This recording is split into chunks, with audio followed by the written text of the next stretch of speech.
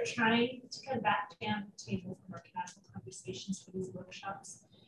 And hope that the public, if you are tuning in, that you're still able to hear and engage just as you were before when we were on the dais. If you are there and there's any problems, please let us know so we can move accordingly. We're going to go ahead and start with our roll call, please. Councilmember Dennehy, absent. Councilmember Schmischer, absent. Councilmember B. Smith, absent. Councilmember Stein, here. Councilmember Tracy, Here. Councilmember Worthington, Here. Mayor Pro Tem Hamrick, Here. Mayor Smith. Here. Thank you, Cindy. Okay, Ryan, we're going to turn the time over to you and our staff, please. All right, thank you. So tonight we're going to be talking about the comprehensive plan action matrix. So last year we completed our comprehensive plan, looking out 10, 15 years into the future. What does the community want to see in those goals? And part of that project was putting together an action matrix, a list of, I think it was 330 roughly items to take a look at. And what we have in your packets, we've segmented these into things that we're currently doing, things that might be in design, things that have not been started. What we're looking for from council is direction on where you want to slot in some of the things that are currently not defined, where it falls in that timeline. You'll see within the action matrix, we have some dates that are already put in there based off of information that we already know. Things we're working on for 2023, 2024.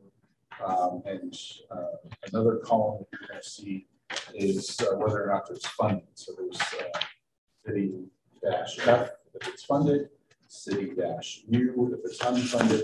You're going to see some of those city-U designations next to years. So either 2023 or 2024. That means those are things that are probably going to show up in the budget as a budget request coming to city council as we go through the budgeting process.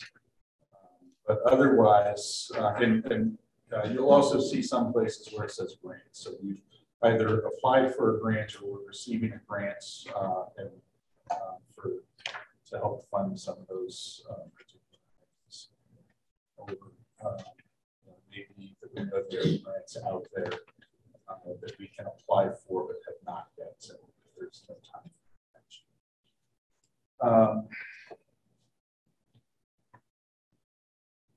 With that, we'll go ahead and get started unless Patrick or Rick have anything they want to add before we get started. Nope.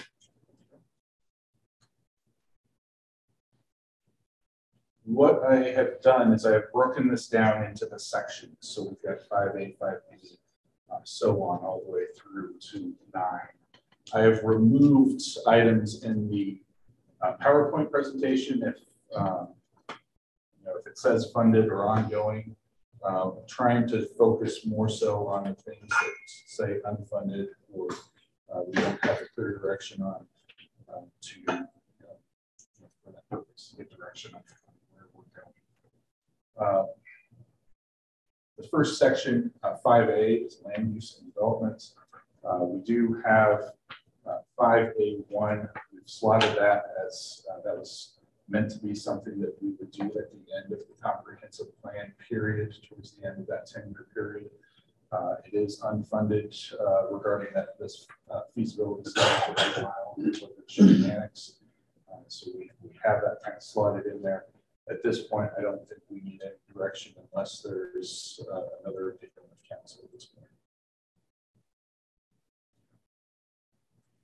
And if there, I know it's tiny up there, that's why I'm glad you all have your spreadsheets with you. If there are items that we've not put into the presentation you want to talk about, please let me know. Have this discussion. 5B, under residential areas, this has been consolidated a little bit. So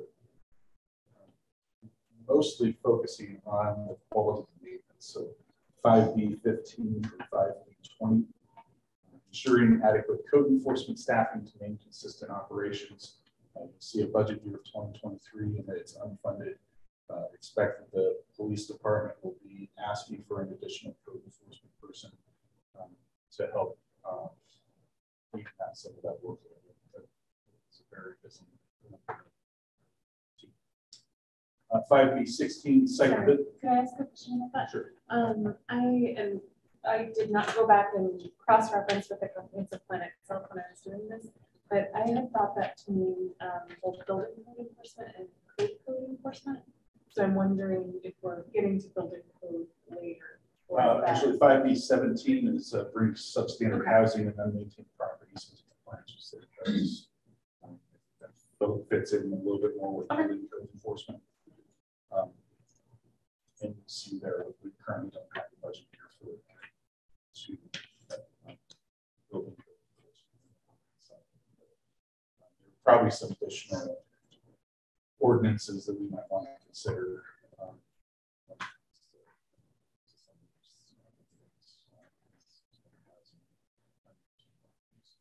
I guess I was thinking about it more from the reverse in terms of people having ongoing challenges with some of the code that we do already have and timelines and time frames. So I was wondering if part of our quality was ensuring adequate staffing. I don't think I understand what the question is. So I mean, I think that we've heard that there are challenges around with our building department in terms of the timeline for review, and so not necessarily on substandard and unmaintained properties, but rather when people are trying to build new properties or renovate properties, it seems like part of that challenge might be staffing. So I'm wondering if that is part of this or not. I don't think that's part of this, but from that standpoint, what we've looked at is whether or not to continue to send things out to third-party review for commercial reviews. Most of our home reviews for single-family homes, those get completed within 2 months. So, yeah, I would say that would be true, and that as far as going to bringing commercial back in, I mean, I recently went through the commercial process, and it does take. Well, actually, engineering and architecture takes the longest, not necessarily the city part. The city part was actually the easiest to get through. But I could see a value instead of having somebody, not even just in Colorado Springs, because the company's so big, sometimes like in Indiana or wherever, it would be nice to have somebody in-house you could sit down and have conversations with, and that they understand and know us and our nuances and really those particular properties that would. And it costs a lot of money to go through that process to the third party. And to spend that much, it would be, I think there could be some benefits to have that under our control, especially if we want to have those opportunities, say, you know, for old buildings, we want to make sure we make it better, not necessarily up to every single brand new build standard, you know, things like that, that they can have that flexibility for it. So that was something that we were looking at, was bringing that function in-house with the kind of the economic uncertainty and possible recession. That may likely be something that we push on. So you're saying pushing off in-house to 2024, just because of the see how many permits we actually pull. Yeah, not knowing what's going to happen with commercial. Because we are seeing a slowdown this year. I'm looking at the quote. I mean, it's like I want us to have adequate code enforcement, especially that's customer friendly and workable with our residents. But I don't also want to go crazy over the top with it either. I was actually a little bit more interested in the like the housing options and attainability, with working with developers and builders to evaluate attainable housing incentives and offer affordable housing density bonuses, and looking for, you know, more multifamily properties to promote and things like that. And there may be other things that we think of as we go through it all in terms of,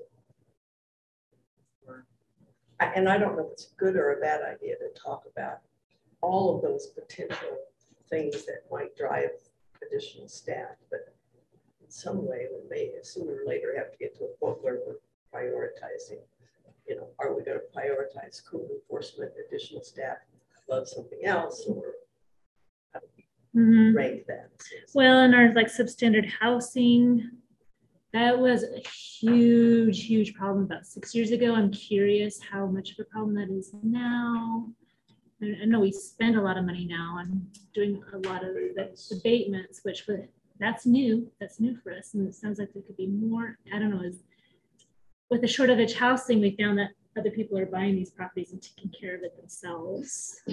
In some instances, yes, we're seeing overall vacancy rates have decreased over the last 10 years from 9 to 10% down to probably 6 to 7%. So we're seeing a lot of these houses that were vacant being moved, put back into the market after they've been renovated. But we used to maintain the list, and that's one of the items that we're going to start maintaining that list again. Properties that we are aware of. That would be really interesting, because I would say that when we did have that list, it was a good solid 30 to 40 houses. I'm wondering if now we're just left with a few like super hard, difficult. Some of them are hard and difficult. Some of them, as we were talking on Monday, they're trying to find an owner of record that will return your call to try and get the assets back on the market. Were you having issues with asbestos or anything when you start? When you do abatement, does that mean any tearing down and stuff too? So I would assume that really adds cost to things. So in order to do a demolition, the building department requires, and it's a state requirement, a clean bill of health of asbestos, and you have to have a notice from the state saying that you have to go clear to go.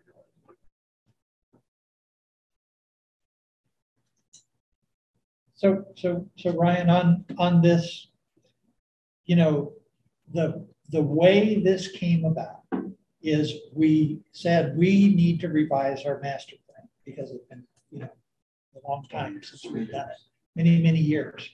Okay, and so that we brought in Halcyon Levine, and they went through, and we went through the process with them to devise a new master plan for the city. And as they went through it, what we told them we wanted was, at the end of the day, we wanted an action list of things that we can do to be implementing the action plan as we go along.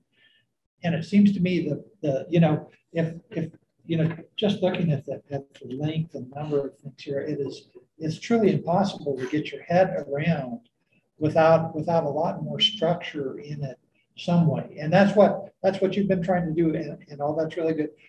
Part of the tension that we have is that we've got our visionary plan, the master plan, that says, hey, here's the things we want to do, here's the directions we want the city to go, with the sausage making on top of the sausage making of the day-to-day city operations. And because that's a live process, and there's no telling what new development is going to walk in the door tomorrow and say, hey, here, look at this thing. I want the city to focus attention on that.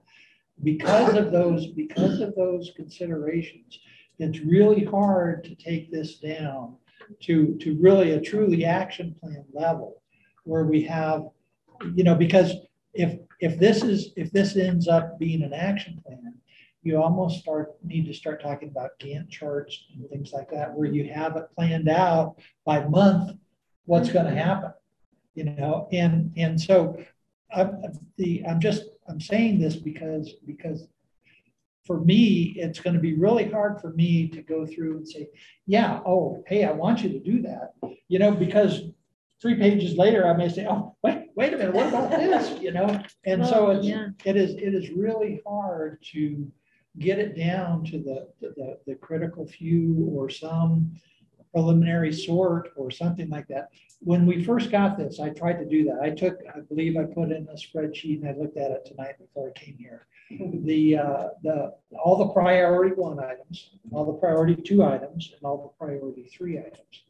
And you know, like I said, part of the problem is that we have priority 3 items that are ongoing, you know, and so And things happen. And things happen, you know. So,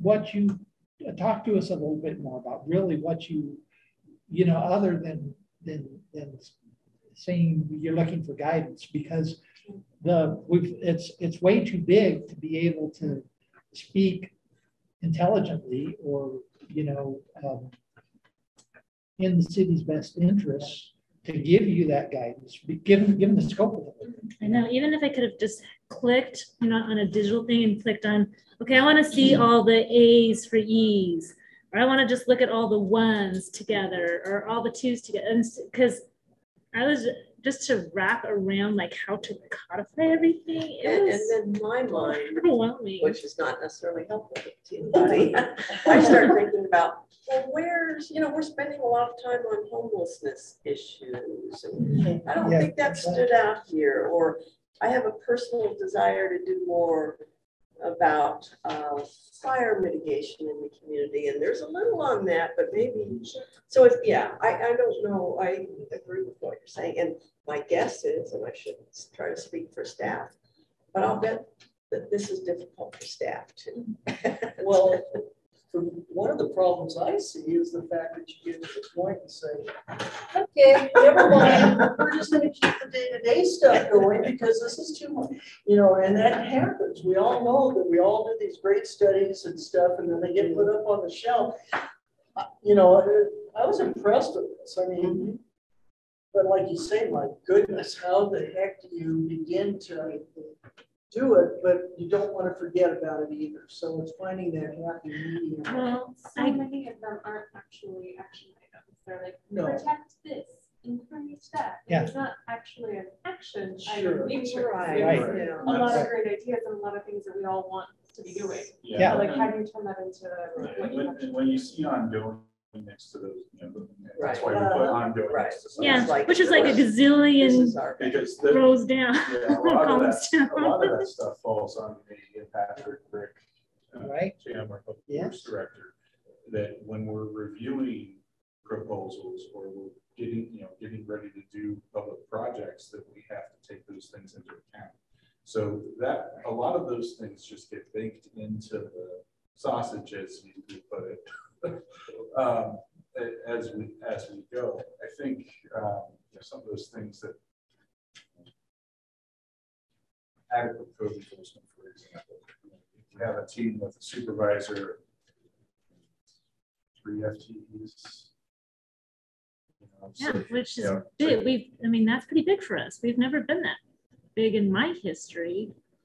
Well, but previously we had 2 animal control and 2 code enforcement. So we combined those several years ago. So the number of the FTE count has stayed the same, Gotcha. but the responsibilities have been combined into a services division. So is there some document or have you put any effort into coordinating or integrating this with the balance scorecard? The balance scorecard. The balance Yeah, scorecard. so the balance scorecard looks at, we've got some items where it's making progress against these types of plans. It's not necessarily integrating individual items, but making sure that we're, things that we're budgeting for, things that we're working towards in different department action plans are taken into account, not just the comprehensive plan, but some of the other plans, the industry analysis, and our downtown plan, and all the other things that we've worked on over the years, making sure that we're planning for those things and executing against some of those actions. Sure, I can see where other plans will, are, you know, have inputs or affect or are, you know, a goal of a balanced scorecard. But on this, have we, you know, is there a key between all of these items and our balanced scorecard somewhere? Not a direct. I would imagine that if once we get our priorities, that would make that more reasonable too, because this would be really hard. Yeah, and that's why it's, you know, it's more about, you know, number of projects and priorities against those projects that have been completed, not necessarily specific items on the school. A percentage or, you know, we've identified that we're going to do X number for 2023 and how do you before. You guys know about what the scorecard is? Yes. It's very important, and we'll have a session in August just to talk about it. Don't rush. No, Okay. It was one of those things that during orientation, we glossed over because there's a whole lot of information, but it's a strategic way of for departments to do their work and have measures and metrics. It's a pyramid structure. You start at the top and work down. So you set goals at the top, and each level below that says what they're going to do to carry out those goals until you finally get down to the frontline workers.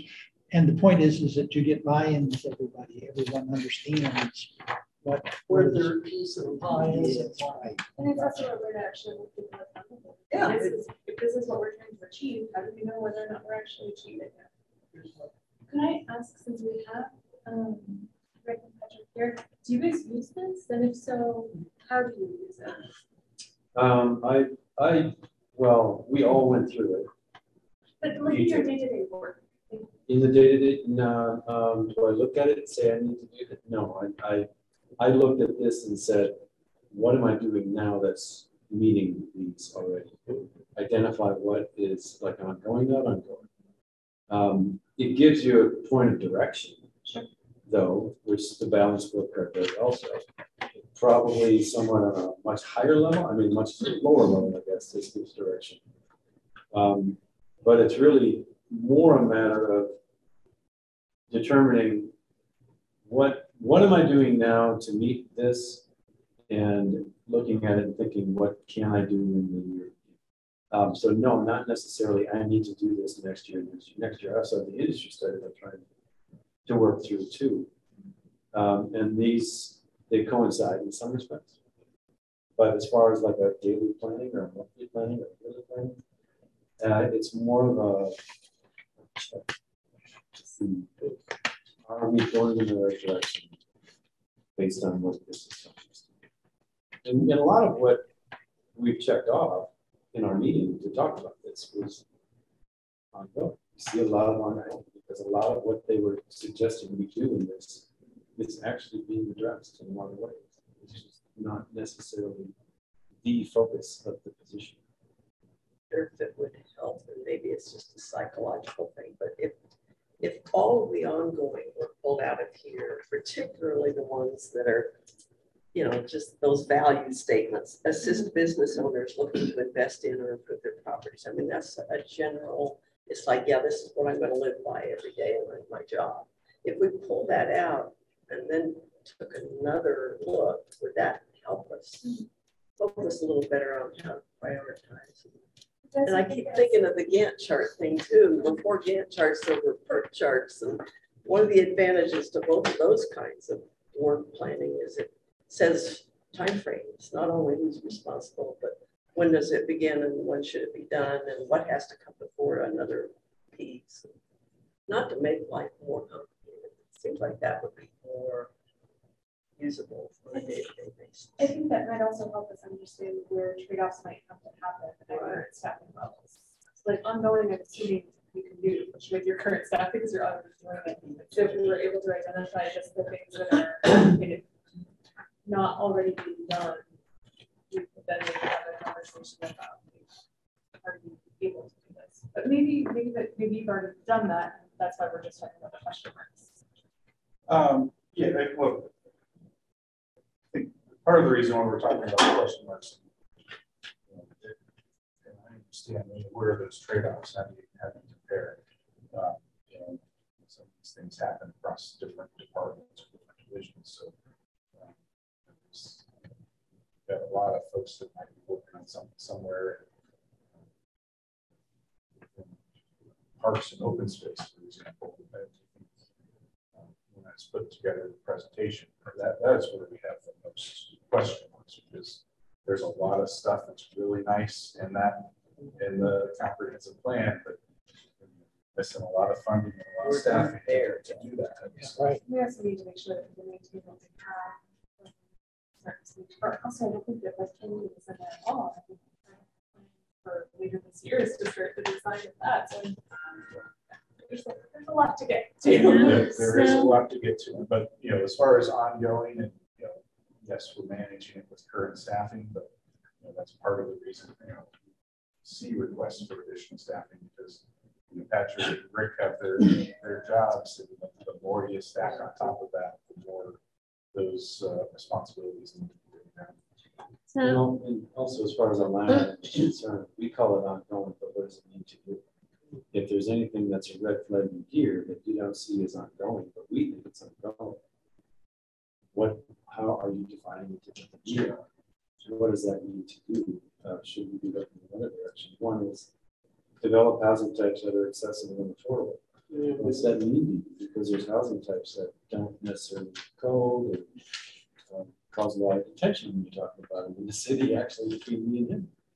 Container homes. Intermodal shipping containers. Right. But you know, so to some extent, and I'm not saying that every line needs guidance, but to some extent, if there's something in here that's highly important to you as a group, then it would help to know it and know what your priorities are. Maybe we need to focus a little more attention on something that's ongoing, something we consider. Right. So there is a lot to digest. I think there'll probably be more than one meeting on this, but we do need to whittle it down a little bit so that you guys can digest kind of where our priorities, you know, combine together where the priorities need to be. So we should probably just keep going. It looks like we're going section by section, and we'll see. And then we'll see where at the end of our, you know, our limit, our mental capacities and time capacities today, where we want to go next with it. That's it. So we are still in the very first section. Second section. Well, I wanted to go back to the first though, because they also talked about, you know, some of the easy, like priority 1A, as far as priority 1A for easy, things like flexible water tap cost residential developments, you know. Yeah, that's an easy one. And I think that is really appropriate, because I think for a lot of these developments that want to come in, but now with the higher costs of doing business or building, this is one way we can help. Which we have as a 1A because we have the water tap incentive. Incentive. 3/4 inch water, 55,000. So is that more of a check mark, like done, or do we need to continue to have flexibility for some of these bigger developments that are just not like, oh, I'm putting in, you know, a couple of townhouses versus I'm putting in 20 townhouses? And my question is, when you give that kind of break, does the general fund reimburse the water enterprise fund, or how do you handle that? Right now, isn't it that the water fund just takes it in short, so to speak? Oh, and we pay those higher rates. Well, we're not, and the other thing is that we're, you know, based on what we've heard from the water fund, is that we have funding problems there, especially when it comes to And that's one reason replacement of aging. Right. So I would say with that one, for example, actually, I would say it is ongoing because we passed this incentive, but it expires. So it's a thing that we will have to review again when it comes back from. So that's But it's not one that requires like daily action. No. Right. It's a tool that we use when, you know, Rick or Patrick are talking to developers and letting them know that we have these types of incentives in place, because well, the one thing, water taps, the fee itself is not getting up to 15 years. you know, our water taps compared to a lot of other water taps are especially. Yep. But there's also, since the water taps have, there are a lot of communities that have changed the nomenclature as well. They don't call them water taps anymore. Plant investment fees and things like that. Where water taps, plant investment fees, they call it. You know, that goes to the long-term maintenance of Expansion of the facility itself. We've talked to Black Hills. Whereas, you know, we use rates to maintain the water, put in new water lines and things like that. So. Okay, I can appreciate that. Is there anything else though from council on this first section you want to kind of identify as important to you before we move on? You mean 5A or 5B? 5B.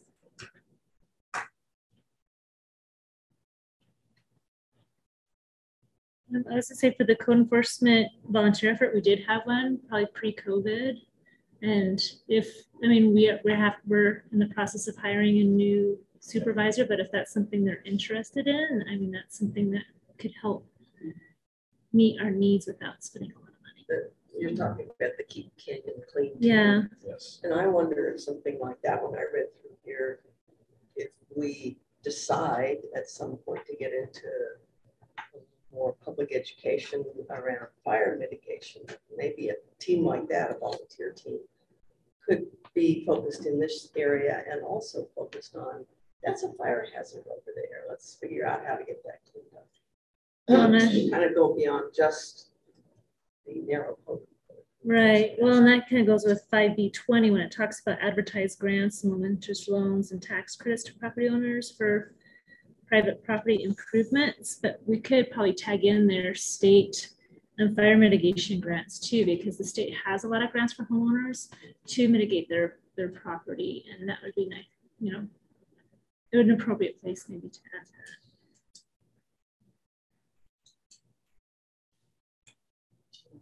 Some ranches down because we had a lot out there. Yeah, I was talking to the fire days ago, and he mentioned the Dawson Ranch Homeowners Association. Well, that there's actually community wildfire protection plan. Should be appropriate. One direction on the 5B 19 in terms of operating permit units. Yeah, that's certainly something that's as far as, you know, where you want. Obviously, a lot of these things, they need their own general government or vision for discussion or retreats. So, you know, for something like that, you know, what we're looking for is where do you want to slot that in as far as, you know, discussion timelines. Well, I was kind of curious about it because, I mean, some of the, as I said earlier, I don't want to be too heavy-handed with the stick, like citing visible code violations before the complaints even occur. But I definitely prefer incentives that incentivize people to make the choice for themselves to make the improvements that we want to see, or that where we're really lacking or need help, and that is definitely more of a carrot. And so I like that. And I think the discussion with that just around what we're qualifying.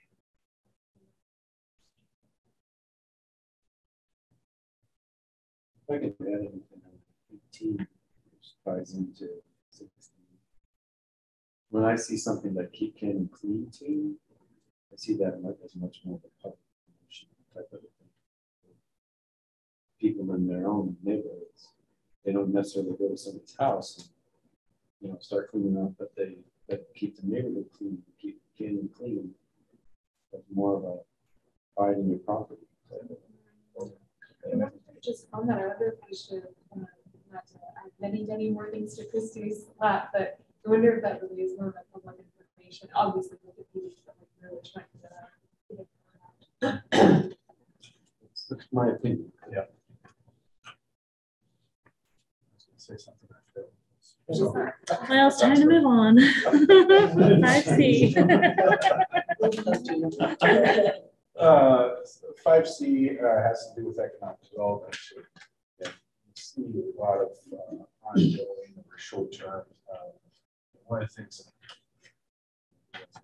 One of the things that's when we were going through this process with the comprehensive plan, a lot of suggestions, especially when it came back to development, we either had in the pipeline or some of that stuff already. So continuing to work on economic development, I think some of the things that I'm seeing here that we kind of identified, 5C13 for CFs. That's something that's going to take us a partnership. Partnering with that EDC and some of those things. They're hire specialists and do that workforce gap analysis. So I see that being a few years out. It's not something that I think for something like that, it really makes sense to make sure that you have PCC others who would actually delivering educational and creating as like full partners in whatever it is that's being designed. there's, and it's not just true in the economic development items, but throughout the entire action matrix, there's an entire section on here for partnerships and partners. So we are encouraging other entities to take. So 5C3, host an annual meeting with members of the business community. I feel like, Rick, that you put it on short term, but it seems like that would be ongoing because you have done that. We just want to keep doing it. It's not a formal annual meeting or anything like that. We could, and that's the only reason I put it as not having started, because it's not a formal thing, like the chambers annual meeting. It would be a good thing to do, but you know, we also want to get back into the mayor's advisory council. Yeah, it's kind of hand in hand. Yeah. Yeah. So I guess I don't consider it ongoing because it's somewhat sporadic. It hasn't been consistent. So it would be nice to make it a consistent thing. It would. Yeah. We should probably schedule another one. It's been a while. I have a quick question about, let's see, 5C16. I don't think that's my presentation, but just remind us where we are. I know that contract comes up sometime. Yeah, the contract comes up in 2026. We're actually working to schedule a meeting with the bridge. They have some proposals they'd like to bring forward. Hoping to have that meeting before the city council retreat, so we can have some update during the retreat. Or they had a staffing issue to still continue this whole summer. That also relates to one of the action items further down with regard to establishing the royal group. So that would certainly be something that would be great to the bridge or something as well. Yeah, they've had meetings with Ashley Sack. And I think currently it's you would know better than me, but I think they wanted to go back and talk more about it. So Actually, I think they've applied for a grant. There's a security issue on the south side of the bridge, and creating Potentially an insurance issue in the bridge itself. Yeah, we need to work that out. It may just be a matter of coming up with some sort of a motion detected sensor that would notify security when somebody's entered the park, but they need to know who's in the park, you know, for their insurance purposes. They have to know when people are coming. So. But I mean, that's as simple as putting in a kiosk where you can scan. Yeah, it's a cost thing. Yeah, it's a cost thing on the part. Yeah, if we decide to fund it. I am pretty sure that FAR has put in a grant application to see if they can pursue that Royal Gorge Loop. Is this reestablishing where you could come in from the, yeah, through the gate. Wherever it was and come in and through the gate that, well, not through the gate that used to be there, but allowing people to come in near that gate. Okay. Right now, they would be going through the gate until the trail is done. They still are not allowed to drive over the bridge. Right. But so then how do you create a loop. Well, they would be permitted. Bicycle. It's a bicycle ramp. It's for bikes, yeah, it's for bikes. Okay. For those of us that are old and on wheel, different wheels. Gotcha. E-bike. That's right. With a big Wide battery. load. But the bridge sounds like they're in favor of it, it's just getting through the technicalities. of the insurance. Any other questions or comments regarding 5C? I'm just curious about 5C1. Audit development process is to ensure clarity for new and existing businesses. So it was ongoing, but also on project. Yeah, so we're doing things at a staff level to try and improve some of those things, but there's potential to bring in a consultant to help us. So that's why it's listed as unfunded. We've been working on that. The consultant would be clarifying the development process. I'm confused about what work is. And having outside eyes look at the process and see if there's any additional efficiencies. Other community input, consultants that may know of other community processes. And it also ties into more of a, what I consider more of a marketing package that people understand. It's very clear cut, almost like a website type of thing too. We're looking in that direction as well. Something that somebody, a developer or somebody can go to. It's very clear what they need to do. There's no question. A little more, what are we doing different? To some extent, what are we doing different than other communities? What do we do better than we are? Share information. Ready to move on to the next section? On page 2.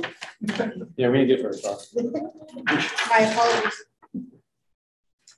Sure, we're happy to have you. Downtown and river front framework. Well, 5D12. It's a big one for me, and that's the Clock Tower Plaza. Yeah, and it says unfunded now, but we do have grant money at least for the design. So that is. We have funding for the road. We have The road. for the road and the bump outs. See, for me, when I take a look at the list of projects that fall within the railroad planning, planning happens in basically 2 realms. One is current development review. Those are the applications that come in over the counter. Someone wants to put some sort of a use on a property. That's all current development stuff in the code book. On the other hand, we also have what we call comprehensive or long-term planning efforts.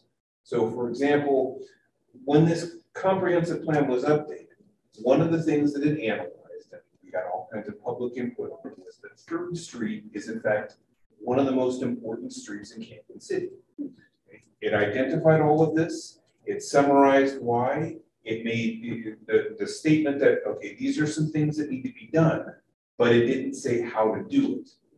This list right here is where we begin thinking strategically about, okay, how do we do it?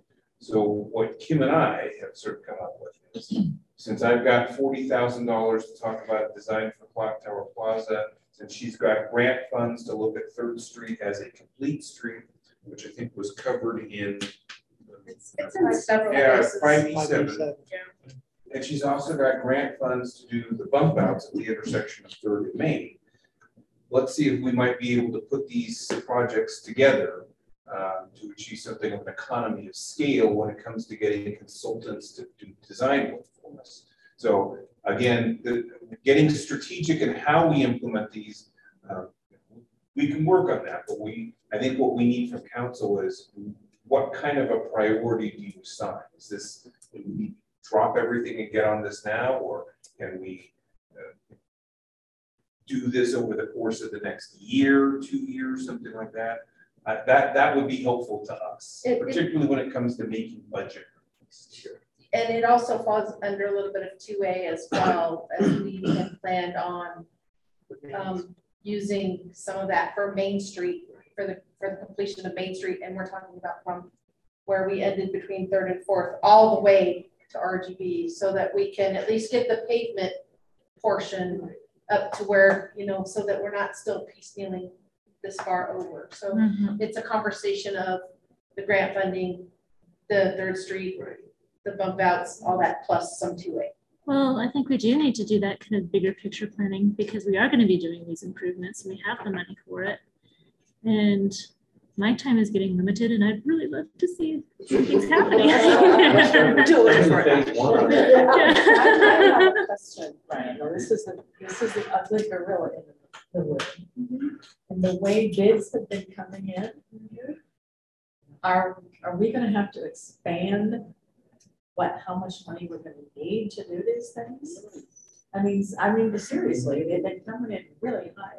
Yeah, and it's not looking to trend down anytime soon. I mean, unless something drastic happens.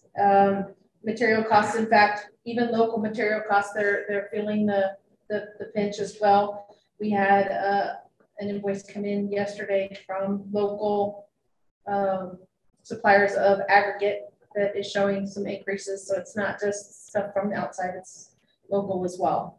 When it comes to putting together an RFP for proposal, we make a best case estimate for what we think it would likely come in.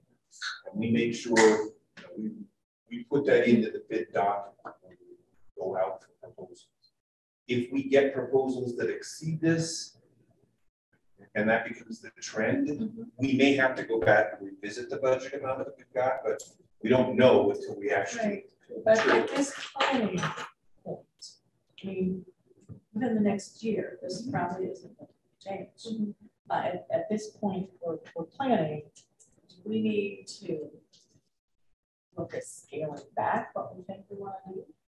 Because the reality is we can't keep finding more money. Well, I think that's part of that master planning is the phasing of it. So that even if we can only do a little piece of it, it's still going to fit into the bigger picture eventually. And some of what we do with, I think, the Reynolds projects right now is a good example of that. Is we do bid alternates. So, we can, we break it down into sections. So, as the bid numbers come in, we know, okay, well, this is how much money we have based on bids. We're only going to approve this section right now, and then next year we're going to have to budget. So then the timeline has to change. Something has to go. So you just nibble at it, but it's all going to contribute to that bigger picture. And really, Main Street, that section of Main Street really does need to be replaced. It's a priority. And I would say that also included in their Centennial Park master plan does have some really beautiful things for Third Street. I mean, it has actually Third Street absolutely closing down and turning into a walkway. I think the general public says no, but it still has some really cool ideas that that makes it really special. Veterans Park. Centennial Park. So it, Third and downtown. Yeah, so it has, yeah. So the Centennial Park, it also included like a connecting, make it the clock tower to Highway 50 to Veterans to Centennial. So that makes that connection to the river. And then further north, the other terminus of Third is an open space with all the trails associated with it. Hence the recommendation that Third be complete soon. And to interject a little bit, I attended the grant summit last week, and a lot of money is coming. We're not quite sure how we're going to manage it, how they're going to manage it, how the state's going to manage it, but there's a lot of, and it's truly, it was implemented for transportation, although there's lots of other components to it. So there's a lot of opportunity for us transportation wise to get some of these projects done, not necessarily free, but pretty good, right? Yes. Leveraged. Yes. Okay. But as we're kind of getting more projects ready for, I guess, the initial design, are we designing them as complete streets? Meaning like will they have bike lanes, will they have curves? So that's actually another part of the grant that we received, which is the master. It's the Trails Master Plan. We actually were awarded the full 100,000 for the Trails Master Plan and only about 30% of the complete street design plan for Third Street. Trails master plan or transportation? It's an MMON, but for short, it's a Trails Master Plan. But and that would include some third corridors, say on 15th Street, 9th Street, whether or not they are expansion of the sidewalks, or whether or not they're bike lanes, or if they're sharrows, or whatever it is. Those are the streets that we've identified, plus an east-west corridor, possibly along Highway 50, getting into downtown, some other places on the riverside, doing some more trail work on that side, kind of connecting the whole trails multimodal network. Yes, that's a short answer. So, and that's one of the things that's kind of nuanced about this particular master plan, this action plan. It calls for additional master plans like the multimodal. And once you start getting into that, you're branching off into additional action plans. So. How much staffing? and that's something we talked about too in the grant summit. I mean, with all this money coming, where are we going to get the staff to manage it? The state is having a similar kind of growing pains about, how many people are they going to have to facilitate these grants? And we, of course, are on the other end where we're like, well, we have a grant, but do we have the inspectors? Do we have, the engineers? Do we have all those people that would take to spend the funds, basically? So I think for me, to go back to your question, Patrick, I don't think that you can drop everything else because we need you guys to continue doing your day jobs. Well, but we also really want to see forward progress on this. And some of that is what Kim was talking about is, can we, when we apply for those grant funds, can we put in extra money for third-party contractors to do some of those inspections on behalf of the city? So. Well, in some cases, it depends on the inspections. There are reasons why we have in-house and a blend of both, because some inspections are very specialized, which is kind of what we do. We do the specialized, not run-of-the-mill inspections. Something that's a little different in the plans. And then, of course, we have people like Vivid that do the materials testing, that kind of stuff. So for sure. Well, fun. Anything else we need for this section?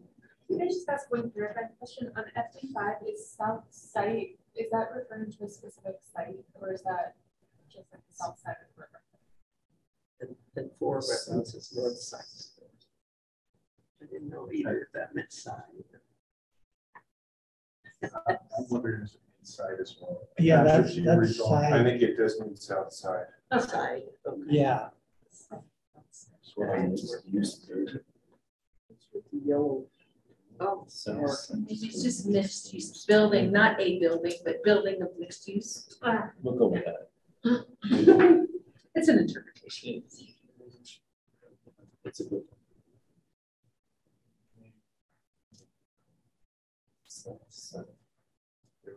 I think there were notifications for me to go in. Make sure I fix it. Okay.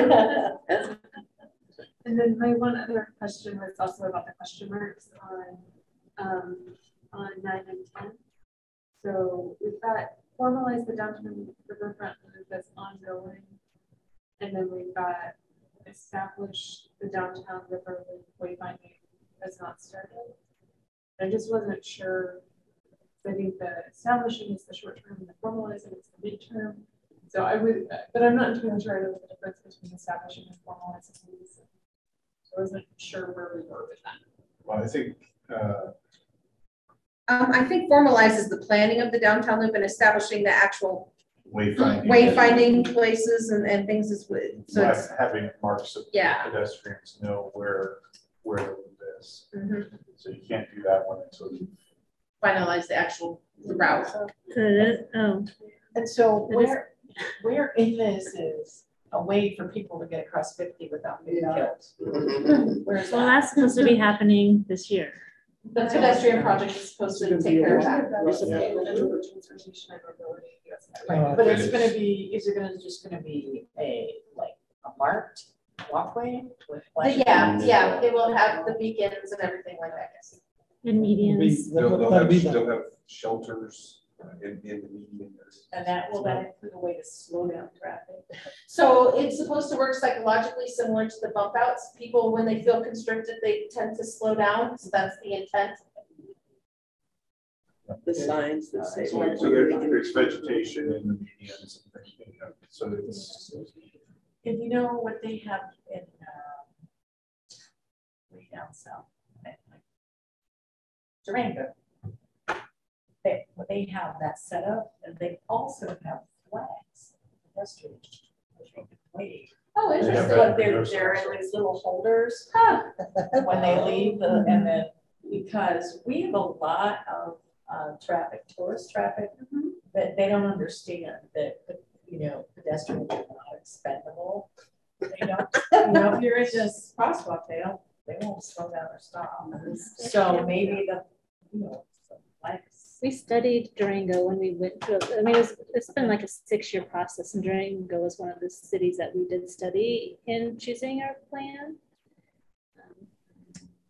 But yeah, that's supposed to be implemented this fall, hopefully. Yeah, and it's the people use it. I was surprised every Yeah. time. So yeah, they have it on my Yeah. son's college campus, and nobody uses it. The beacon down here on First Street where the front trail crosses First Street, it was not functioning for the past couple of months because of an issue with Black Hills.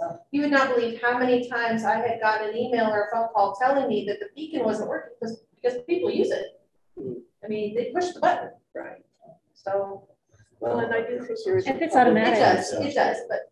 There's a public education piece too, going back that, you know, people are not doing a very good job, I'll just say, yielding to pedestrians and crosswalks in this community. I think we just need to think about more enforcement, more education on that, even before the change that's coming at 3rd and North Gorge, because I mean, Main Street's a problem and 9th Street's a problem. Unfortunately, it's driver unawareness of what's required. Right. Some people stop when they're not even in the crosswalk. They're like still standing there just waiting for traffic to keep going. Yeah. And then people will stop and it's like, well, what are we doing? What are we doing? And then when people are crossing, then they don't stop. It's like people just don't know. So there, yeah, I just think we should focus on that. Just kind of do a campaign about reminding people state law, you stop for pedestrians in crosswalks. One of the best ways to remind people is enforcement. Yes. I got one of those Just a ones. I'll never forget that lesson. You have to you have to hit people in the pocketbook, unfortunately. Yeah. Yep. It makes it manual. I remember every speeding ticket I ever got. Not that many. All right, are we good? I think it is actually time. I mean, we're moving on to transportation mobility, right? Yeah. Which is kind of the So, yeah, I think we've been talking about this a little bit. We have some studies in the works that we have grant funding for that multimodal. Continuing to work on 6-8, I think is exactly what we're talking about, targeted speed enforcement.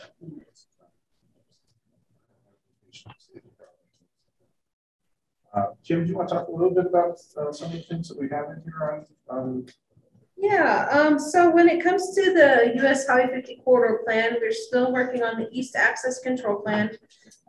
We had talked briefly with CDOT about this. They wanted to go ahead and reestablish that. I have that in my inbox. I'm working on it right now, of the scope of work for them to go out to RFP and start over basically with the East Access Control Plan, since we had so much issue with it last time.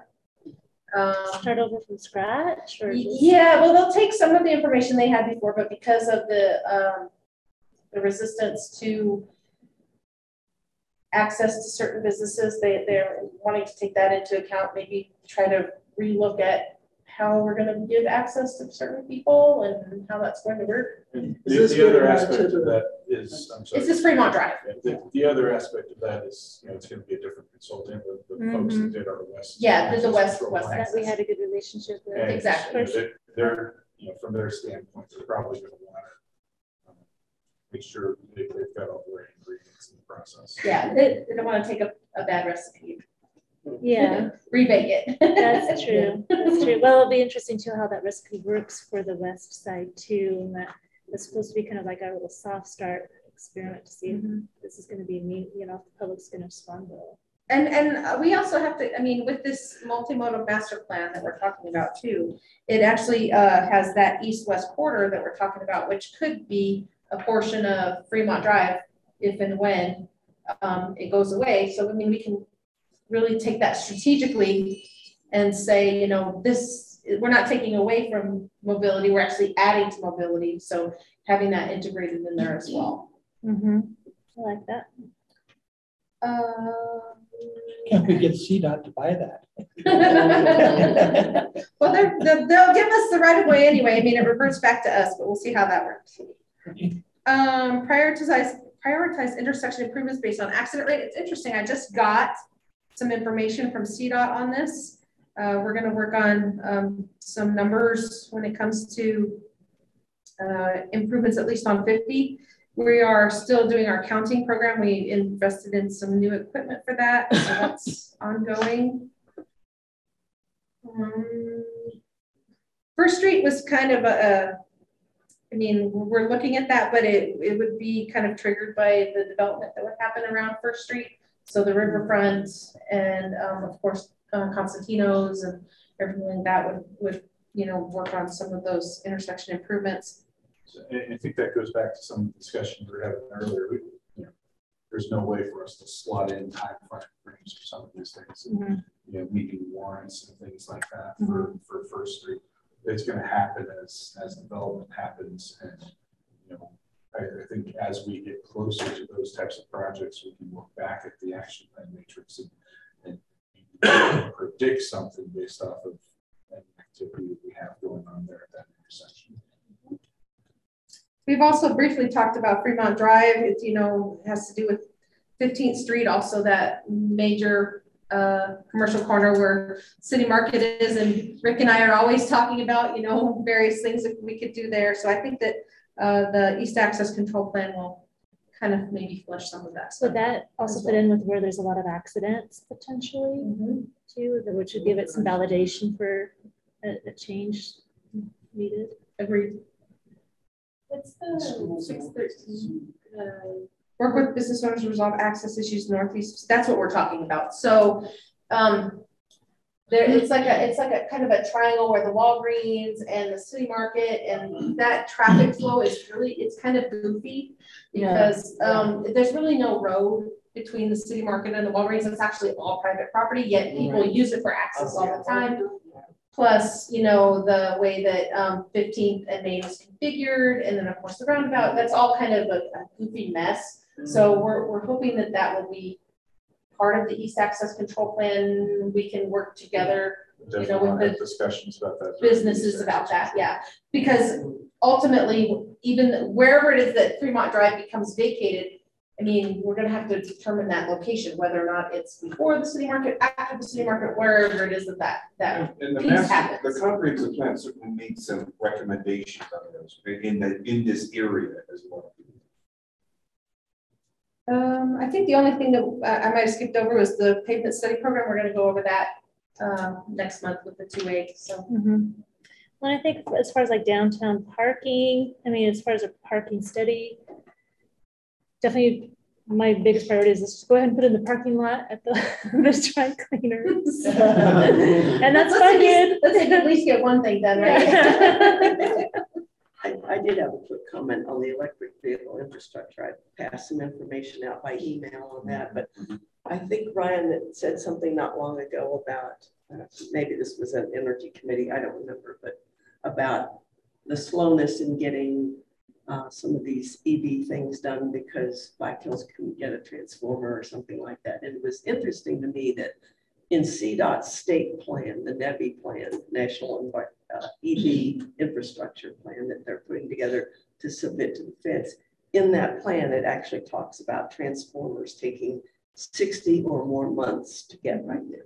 Yeah. So just interesting. So I had a meeting with Oscar Rangel, and he is with Verigy. We were talking about doing an energy audit. He was also, we were also talking about EV infrastructure downtown, being able to capitalize on some of that as far as as far as, you know, putting in charging stations where we would strategically put them, how we could, capitalized by using, city funds to put those in, and then we would get the revenue from them, as well as, what we're looking at when it comes to strict energy infrastructure downtown. How would we be able to fund that so that we could run those charging stations downtown without overloading the grid, as well as moving us, the city, towards using more EV for like administrative cars and things like that. So we've been talking about that. And then at the Energy Summit, we also talked about the grant funding that's coming down for that.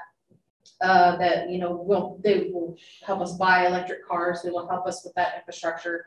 Don't know how that's going to work. That's the Colorado Energy Office, and they're a little bit behind on how they're going to work all this money, but they're looking at it. Some of it is what I heard in that webinar and some other things.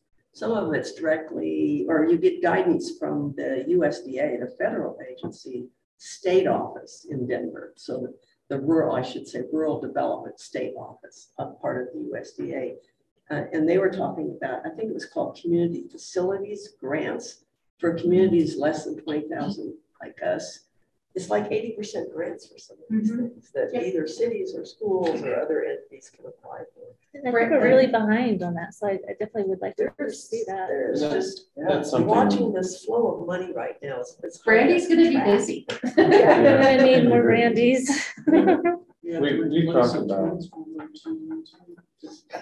We've talked about EV charging more lately.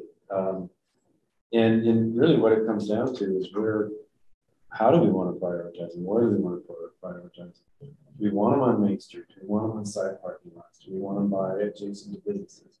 We have the ones where they are now because I asked them to put them adjacent to businesses downtown so we could have people walking into stores. Ironically, the business owners downtown weren't happy with that. I got nothing but you down for that project. They're tied up for an hour with a DC fast charger. They're tied up for an hour to shop. But we also have potentially private developers. There's one in town right now that wants to put in EV station. Well, yeah, I think let's explore. But so yeah, how do we move forward? How do you want to move forward? What did the business people say? What was their problem? We have a problem with parking right now. It takes staff parking away. So I would also recommend, because that's in the same parking lot where Atmos is parking their Spectrum is parking their commercial vehicles. They have like 8 trucks for their private business, and that is a public parking lot.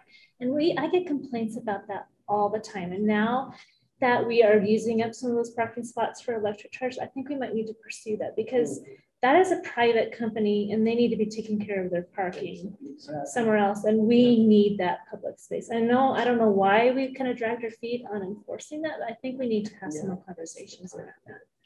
I was just going to say quickly, another thing to mention on electric infrastructure is that Highway 50 is a national corridor that's already kind of been mapped as being a stretch of road all the way through Colorado and elsewhere, I'm sure, where at least every 50 miles there's going to be an installation of this four-pronged charging unit. We don't know, from the state's point of view where that will land, but you can kind of guess Pueblo, Canyon City, and so on. So that would be in addition to whatever we decide. Just to go back to the Spectrum vehicles, that's an unpermitted lot. So, we looked at making it a permitted lot. We got a lot of pushback on that as well. So that was part of the reason why we originally looked at permitting it, was to be able to limit the commercial vehicles. Well, maybe we need to sit down with downtown businesses again and have another conversation. Well, limit it to 3-hour parking. Well, the thing is we have residents that are living upstairs and they need a place to park overnight that's not taking up Main Street parking. And so that's why we kept it for them. So those residents are living there. It gets tricky when you have a business that is using it too, and it's supposed to be for the general public. And we're getting more and more rentals upstairs. Yeah, exactly. Well, I heard an interesting statistic today. It's the first time I've heard it. I don't know the validity of it or not. But what I heard is that one EV charging station is the equivalent of 4 average private residences with air conditioners. in terms of energy usage. And so that's there's also a bigger picture here that we should not lose sight of. Well, it's going to happen because this money is flowing. Well, I'm all in favor of getting grants and all that kind of stuff, but nonetheless, there's that might be instead of houses. Used to be, and I can't think of the right term, for utilities to where if you got load increase, that doesn't come back to be, that's paid for by the utility. Mm-hmm. So as far as maybe working on some of that downtown stuff, that might be part of the thinking process too. And I know that the attitude, or at least I understand that the attitude is anybody can own these things. It can be a private effort, it can be the utility company, it can be the city, you name it.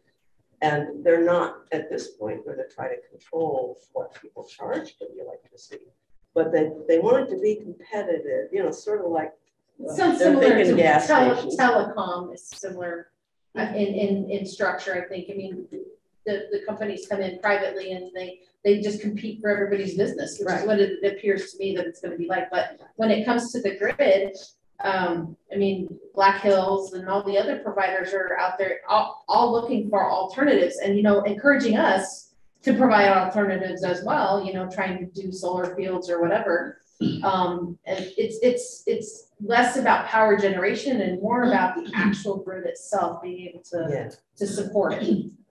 And when we have developers who are Holiday Inn Express, for example, we put them in touch or connected them with some grant resources if they wanted to put in electric charging stations, trying to see if the private market will take some of the responsibility for building some of these. Okay. Are we ready to move on? Oh, look, we were already talking about downtown parking.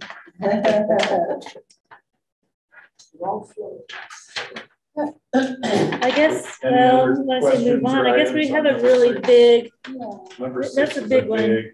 Yeah, so turn the page, I guess, to the part 2 of 6. Just kind of going back to your question, Ryan, about the question marks one. You know, from my perspective, people want to be able to ride their bikes more, and it's not currently safe. So wherever we can build that into our street design, it should be. Personally, I'm a little bit, I don't think that we necessarily need to be planning new trails now. I think we need to figure out how we maintain all of the trails that we've built before we start, you know, establishing these secondary trails that branch off of the Arkansas River Walk, or I think there was one more in here. So I mean, just from the sidewalks, bikeways, and trails portions of this conversation, that's where my head's at. I'll throw in one thing. Please don't do bike lanes like we did in Pueblo. If you've been on like Elizabeth and some of those other streets, they took a whole lane and made it into a. It's a protected lane. Actually, I'm a cyclist. I'm for it, so I'm sorry about that. But yes and no. The only thing is that I understand it, but the trouble is the traffic on that road was enough to where. And having worked in Pueblo, it's kind of like I went down there practically every day, and it was one of those to where it took a whole lane. I see no problem with having a bike lane and maybe eliminating parking along there, which of course in the homeowners phone about. But it's one of those to where it really created some issues. In fact, I think that they're actually still talking about this. I think it's 4th Street. They're talking about 4th Street at City Council about removing some of the bike lanes, and there have people out there, you know, advocating for them. Please don't take away our bike lanes. So it's a balance. It's definitely a balance. And especially, I mean, when we talk about complete streets, I mean, my candidate for the complete street would have been Main Street. That would have been my candidate for, but that ship has sailed, and so we have to adjust, and put sharrows or whatever it is to, you know, alert drivers that there are bicycles sharing the road. Is that what they put in the lane to have the arrows? Yes. Oh, so, okay, no, so in Colorado, the law is we're allowed to, as a cyclist, to occupy the first third of the lane, and then the car can have the second 2/3 of the lane. So those arrows are supposed to line up on that first third, and you're supposed to line your tires up with those arrows. And people don't know that, but that's what you're supposed to do. But it's a good visual reminder, and it's again part of that education, a reminder to drivers that yes, bicycles have a right to be here. and just be expecting them in this part of the roadway. And, yeah. And to your point, Councilman Smisher, the secondary trails I don't think necessarily is like new trails. I think it's more of a connection kind of thing. So it's, you know, connecting Riverwalk to other trails. You know, so to connect the Riverwalk to 9th Street, to connect the Riverwalk to, say, 1st Street, you know, making those streets, you know, complete streets as much as we can. Some of what we talked about in the multimodal planning conversation is how do you connect? How do you connect neighborhoods to downtown? You know, but so that's not at all what it says. 630 is established secondary. Yeah. So if it's about connecting, totally agree. But we're talking about just establishing the trails. I think we need to figure out how to maintain what we've got. Agreed. Plus, we're kind of like the bikeways that link neighborhoods. That's awesome. A really big one for me is monitoring the demand for Fremont County Transit door-to-door shuttle service 639, because that is our only 639 only public transportation that we have, and we've got to keep it. And so they have been a part of the grant process as well. I have seen them at all the meetings, so they are, you know, fully in, you know, engaged in getting more money, trying to get more buses, or expanding them to a bigger bus service, that kind of stuff too. So. And, you know, talking with, you know, Golden Age Center and their transit system, you know, some of the things that they need actually refer back to the sidewalks and ADA accessibility. So it doesn't do any good for them to have bus service and, you know, have to establish a route or something like that if it doesn't meet the ADA. So there's a lot of things that get tied back together with other parts here. Good to know. The other thing, and I completely agree, like our public transportation is almost non-existent, especially on a Sunday. Like you can't even get a cab on a Sunday. But 641, conducting a demand study to assess how senior citizens are relying on the community service. I guess I'm confused as to why a study would be necessary. It seems like the Fremont County Transit Service would like to have the information as to how many people are calling them and asking them. So I completely agree that we need to do as much as we can to have more and better public transportation. I just don't know that that's needs to be a priority. Unless it's necessary to get more grant money or something, but that's really something that there's sometimes that we'll get calls at City Hall and people don't even realize that there is that option. So if they're not making, if the call isn't making it to Golden Age Center, then or Fremont County Transit, then there may be unmet demand that study could find. Then again, it may just be a wording issue, and then maybe we're conducting a demand study for public transportation. The way that this is worded now, it's very specific to senior citizens and Fremont County. I think there's grant money out there for that too, for a study. Right. And as you see, we have question marks all the way across the board. And I was like, why study? We need it. Let's get it. Okay, and so sidewalks 624 to 27. I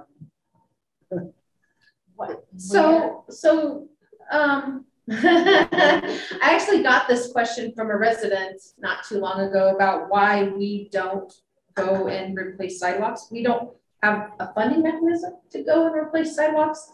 And truly, the way the municipal code is written, it is the property owner's responsibility to maintain and repair sidewalks. But we do have a very small program that does help facilitate that. It's a grant program, and we pay for half based on a formula that we have, but it's very small. And the budget is very small. But we do have a lot of people take advantage of it. In fact, Sam has maxed out his budget probably the past 3 years of people taking advantage of it. In regards to gaps in the sidewalk network, most of that is because we do not have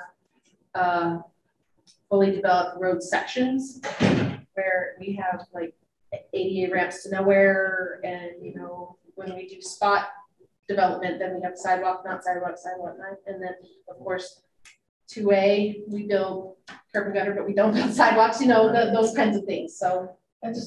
But schools, weren't we supposed to prioritize sidewalks so kids can walk to school? And here's what happens. Like the Washington Street School that's on Washington Street there at Discovery School. that place has like, I'll bet 100 cars everywhere. Picking up kids because it's not safe for them to walk there. And this is the one on North Ninth, correct? Yeah. SRTS, or the Safe Routes to Schools Right, funding yeah. mechanism. We have a project for that. It is currently in design. And So we are gonna do. yeah, something there. yes. Yeah, So so- that's 636 and 37, I'm sorry. Yeah. So again, so they've done, Lincoln School's been done now with Safe Routes to Schools. CCMS, well, I I don't don't know know if that those one actually went through. CCMS. We were, but I don't think it one got executed. I think we've done some around Washington. I think but Exploratory is another one. That's the one that's in design right now, I believe. Yeah, so it is, yeah, so yeah, let's keep, and that's something that we do together with the school district. They're a big partner in that. So what, is this a 2-year plan? It's ongoing, so Ongoing. we'll as we're starting construction for a Safe Routes to School project, we'll be applying for funding for the next one. And so how far do those go? I mean, what's the? It depends on the allocation. Okay. It depends on at the time what the state allocation is. You know, at the time of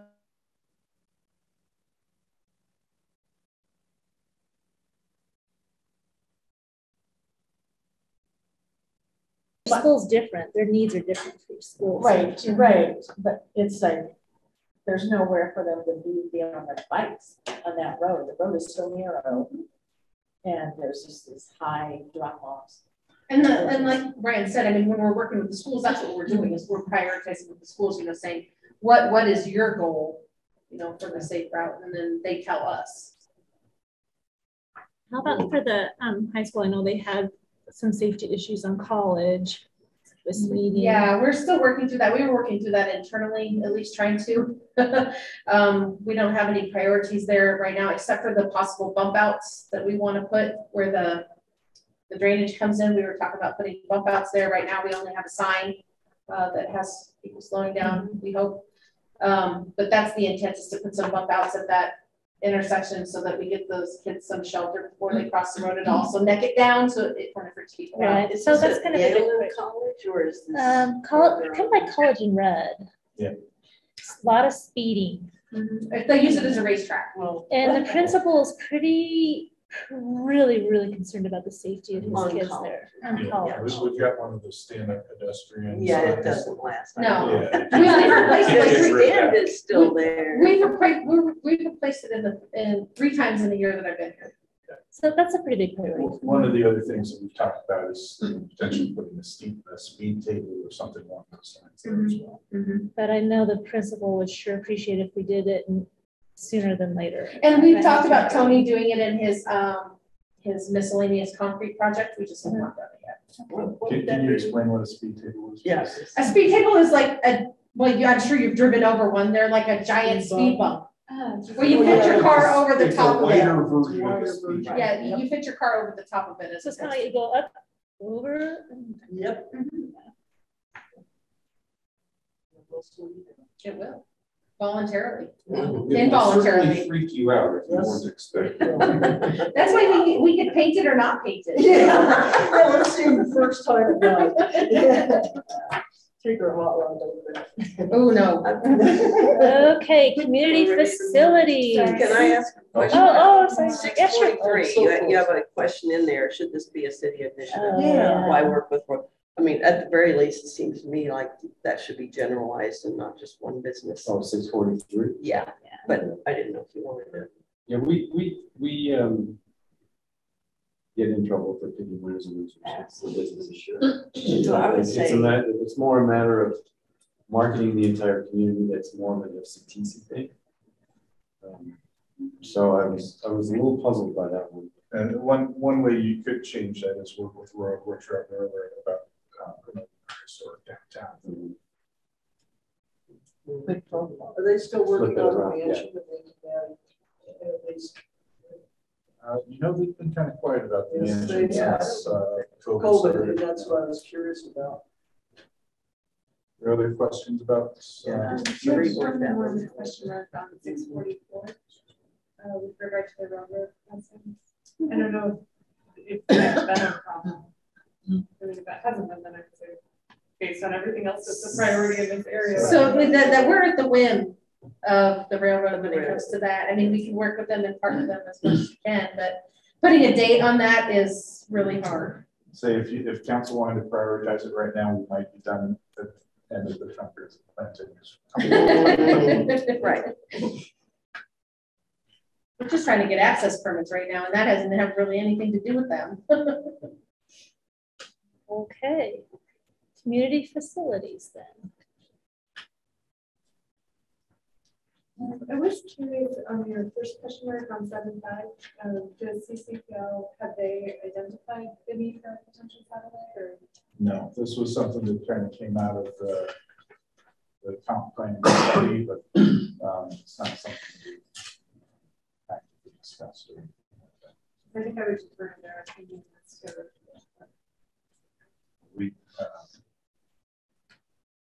that's another one of those resources. It's quite a bit to make sure that the library operates on a regular basis. So I think adding a second facility anytime soon would be a hindrance to that. Yeah.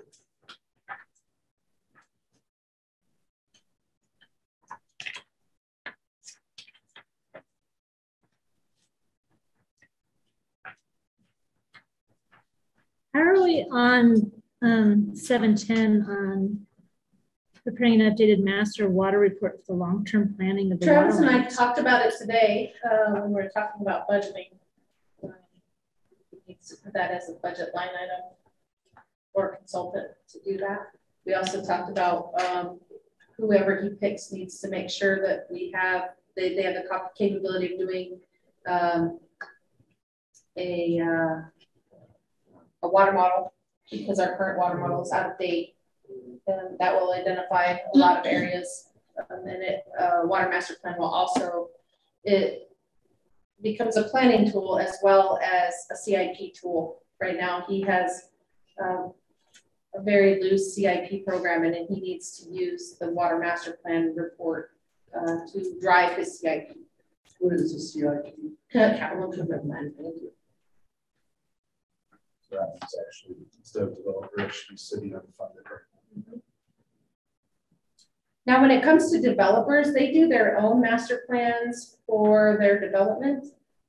So that master plan or water report, or sometimes we call them a feasibility study when it's like just a simple site plan. We talk about feasibility studies, and those usually fit in with the water master plan. They have to usually refer back to the water master plan when they submit those to us. Tell me more about 720, undergrounding utilities as development occurs, especially in the downtown. So we're doing that right now, actually, over at Fire Station number 3. When we asked them to, well, when they began the development process, they are undergrounding electrical and telecom. So that's what basically, when a site redevelops, then we have them underground the utilities. We pay for it, or they pay? They pay for it. So they have improvements. Yes. So obviously we've got all the overhead lines in the alleys downtown. Yeah. You know, we've done some paving in the alleys. So but if there are ever opportunities to try and underground some of that infrastructure, that's what that particular item is referring to. And we also attempted to do it for the Rhodes Avenue project. We were not necessarily undergrounding the utilities, but we were trying to consolidate them onto one side of the street. Unfortunately, due to that transformer issue we were talking about 20 minutes ago, we were unable to do that.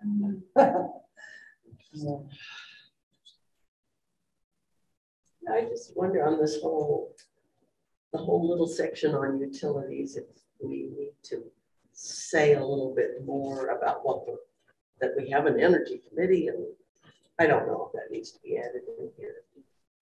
What that committee is doing. I think that's a little bit separate from the comprehensive master plan. All the very important. You know, if I were writing a new comprehensive plan, which I'm not, I would really look to the future in terms of electric utility, and you know, if you were just going to make up a futuristic goal for any community. It might look like more of a distributed energy system, building it more renewable, whatever it would look like. Might be good to kind of think about that sometime and document it. In other words, we don't really, as a city, we haven't set ourselves a goal in that area or even written a vision of what we want that to look like in the future. We just kind of rely on our inherited investor-owned utility to make those decisions. And the city might think about what, if it were up to us, what we would want it to look like. So we'll just leave it at that. Anything else? Let's move on to community character.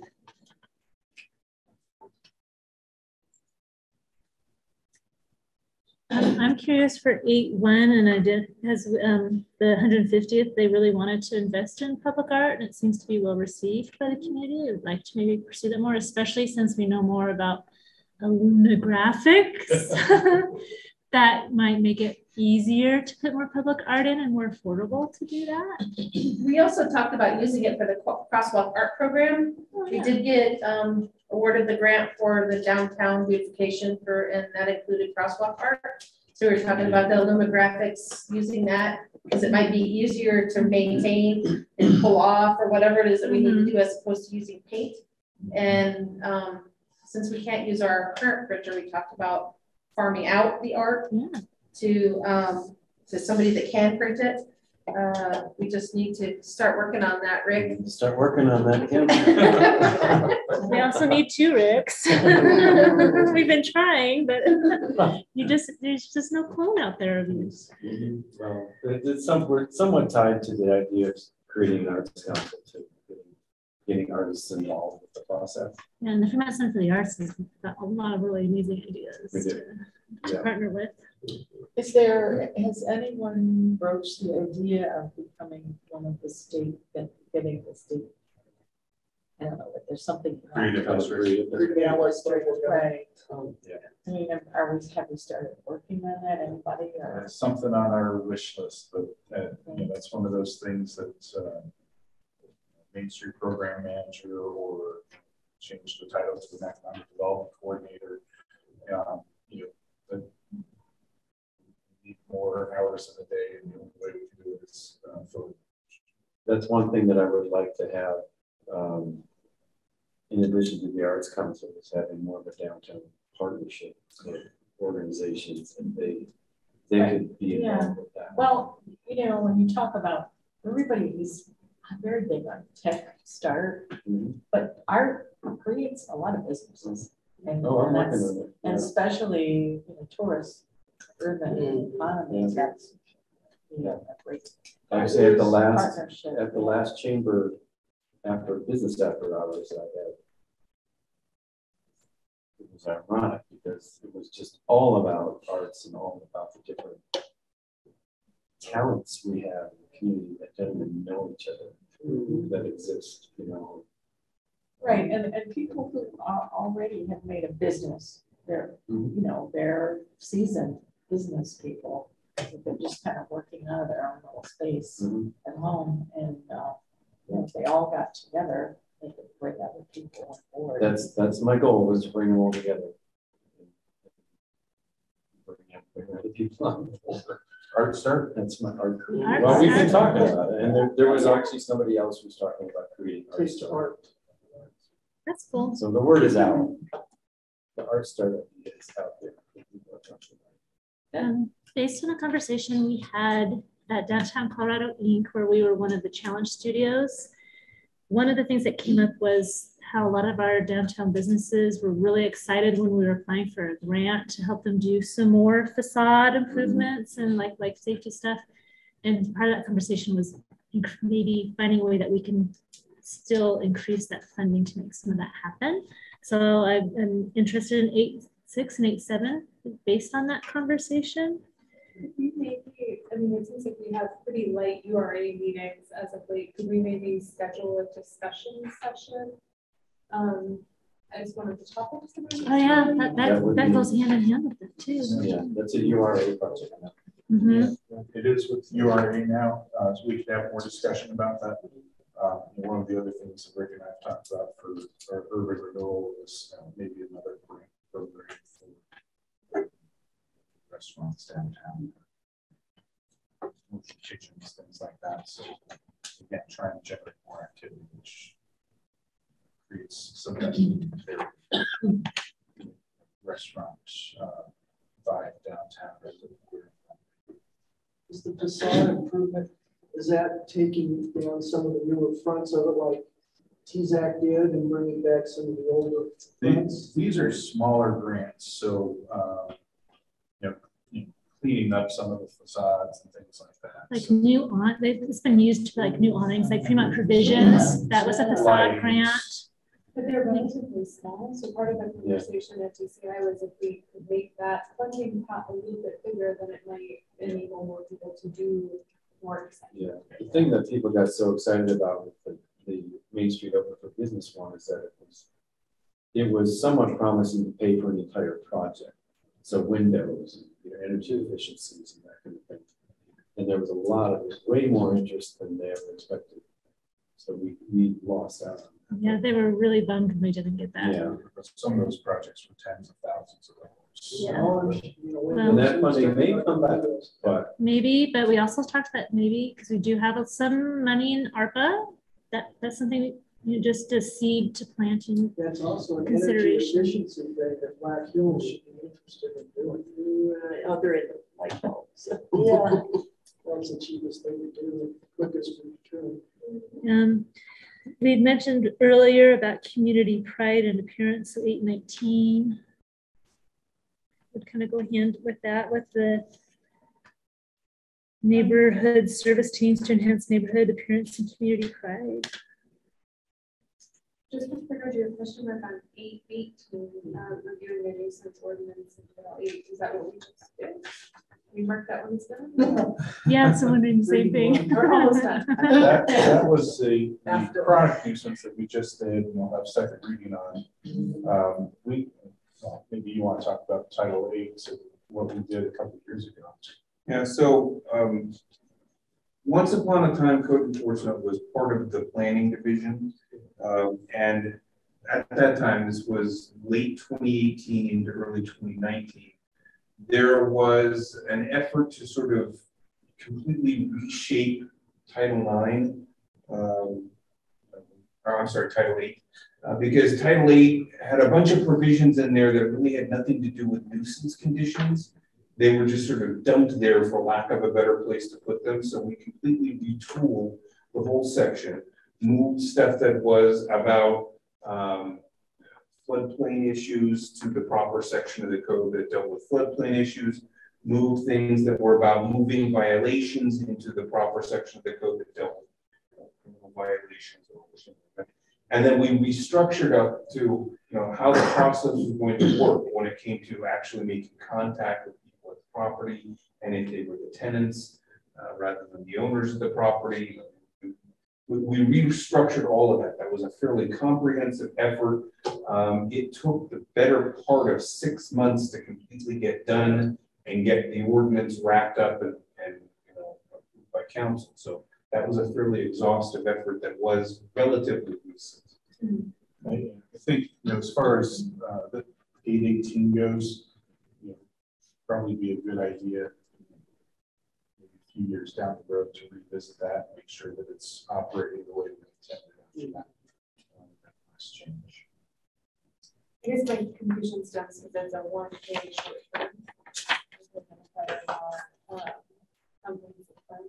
but it sounds like it should have been identified that way. Yeah, it could be. So everything that, well, I think we could probably push that one out. I have a question that kind of goes into the code stuff. There was an email that talking about changing the landscape of downtown and the types of businesses that were being encouraged to go in there. And there was an existing business that didn't quite fit in it. It was like, it was a UD whatever, and I wasn't sure what that was. Does that ring any bells? We just saw it a few days ago. We have one, you probably talked about this more than one business downtown that question. And they didn't comply, and I couldn't figure out what it was they weren't complying with. So I guess when it started with a U, and I'm assuming it was urban renewal or something. UDC is the Unified Development Code. Okay. And when we updated the Unified Development Code, there were some changes that were made as far as what the allowable uses are downtown. You know, a lot of the feedback that we had through the comprehensive plan process when I was hired as the economic development director was, what do we do to reinvigorate the economic core of the central business district? And the recommendations from the planning company were to remove some of those uses from ground floor uses. Which makes sense. You know, some of those types of uses over time, you know, your downtown commercial core is going to be better served to have retail and restaurants and you know, those types of economic activities.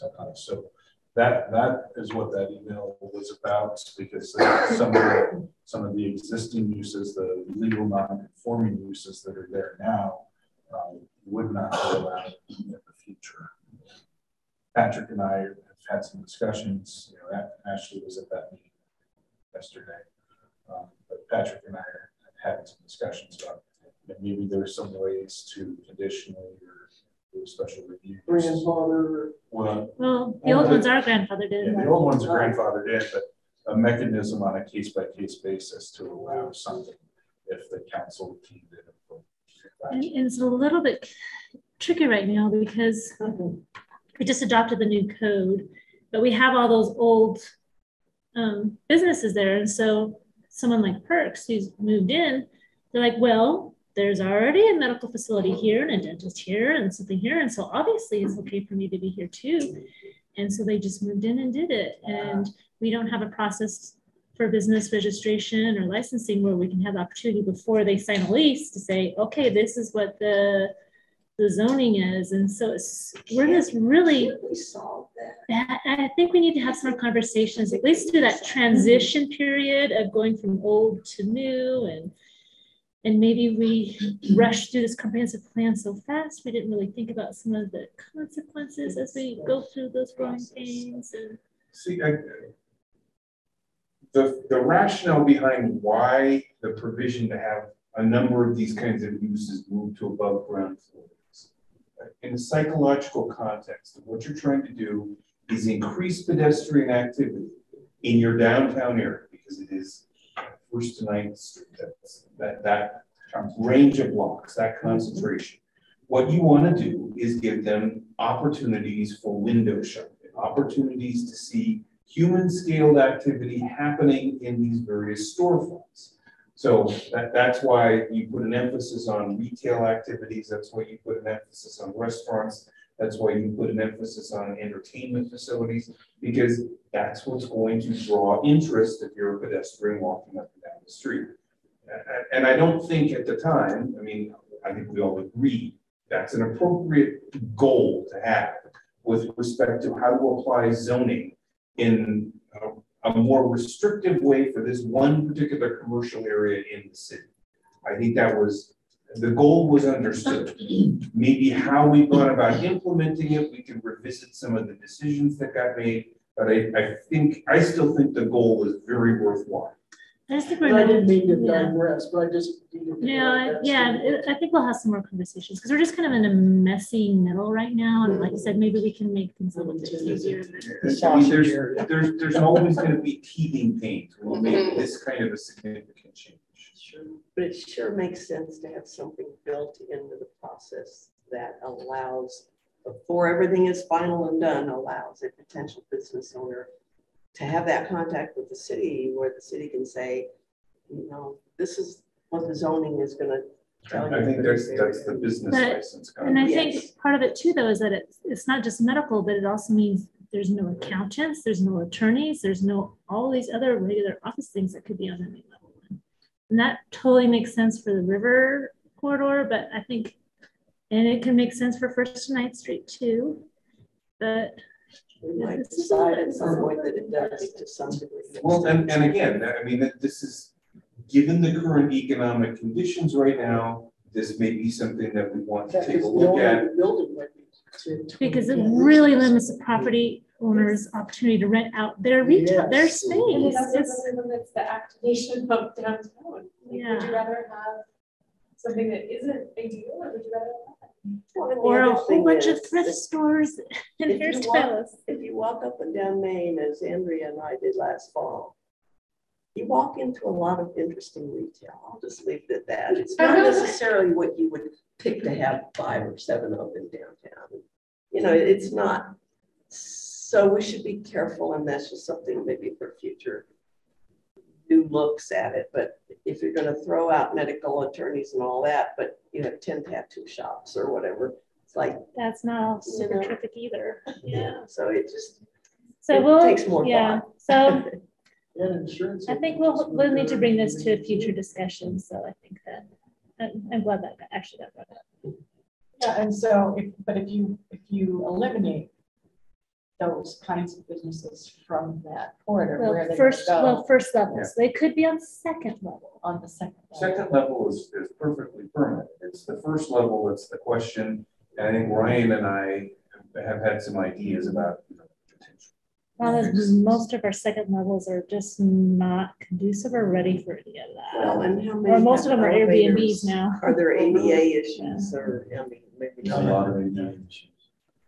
Well, and that was the other thing that came up is like, well, maybe they could build stairs and figure out a second level thing. And like, well, does that mean they have to have an elevator too? Yeah, because. And then it just. So anyways, let's not digress too much. We gotta get moving. I do have Yeah. just a quick comment on 819. That looks like, I mean, if I were editing, which I'm not, that's not my job right now, but create neighborhood service teams to enhance neighborhood appearance and community pride. I think you could easily fold in that whole thing about community fire danger into that also. And I guess I'll just say too, unless I missed it, I don't think there's a big category called public safety or something like that. And I didn't realize it until I kind of got through the document. It's like, I didn't see public safety. And so I know there's pieces of it here and there, whether it's police department stuff or code enforcement stuff that you might want to just think about. That's a pretty important thing that we either provide or we're involved in with other partners. I think one of the most important things from my perspective is that this is not like everything that the city tells or all of the city's priorities. This is like very specific picture 2040. Planning, development goals. Yep. Right. Are we ready for parks and open space? Any other questions on section 8? Do you want us to talk to the places where you put it in red or not? If you have specific questions, sure. I appreciate the time and effort that's been gone into updating this document. You'll see 814. That's something that you guys had. That was, if anybody remembers, the gateway to the authentic West. That was that branding plan. Oh. So that is why we X'd it out. We didn't think it was relevant. Yeah, that's so old. If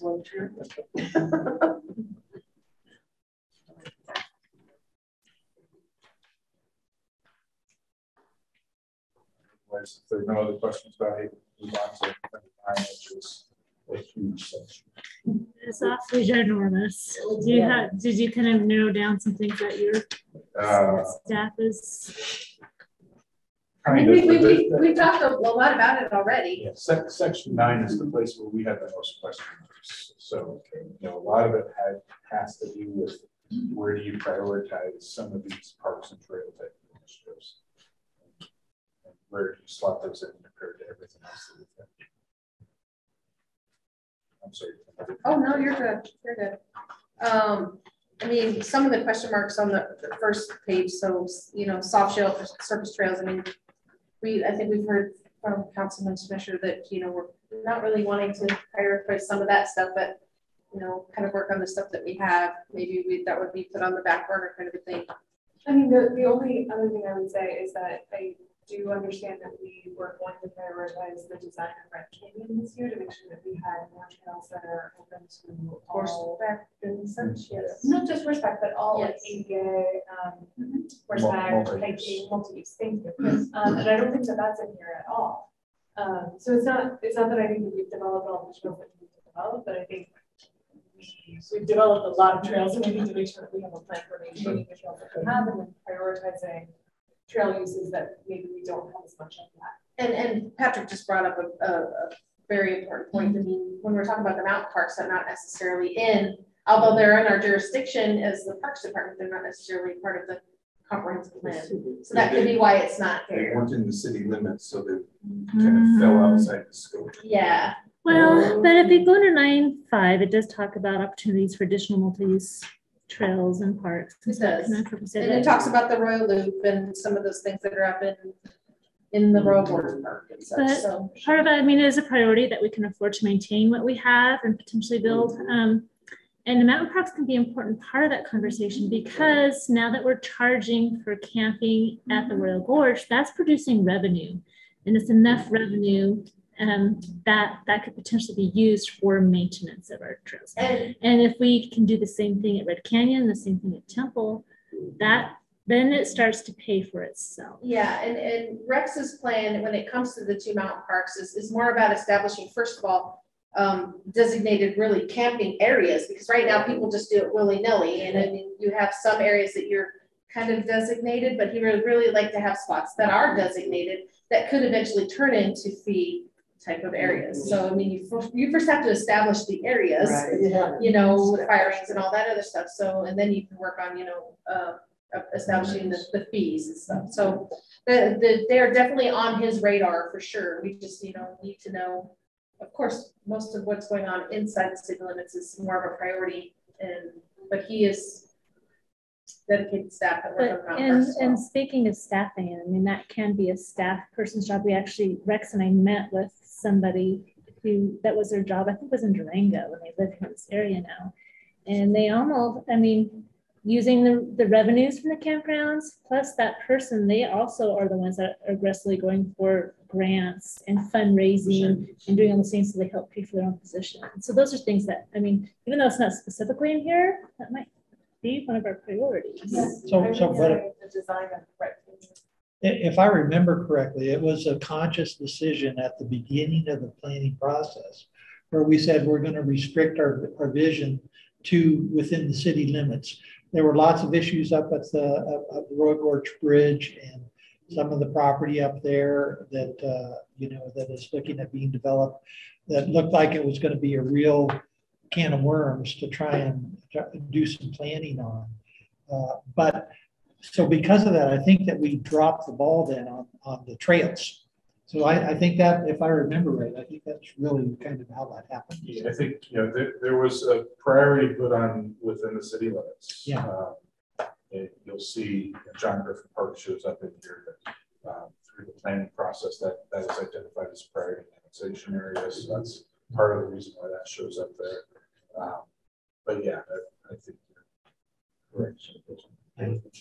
Without knowing all that history, it just seems like we want to be sure we address whether it's Royal Gorge, city-owned property, mountain parks, in addition, you know, the garden park and Temple Canyon.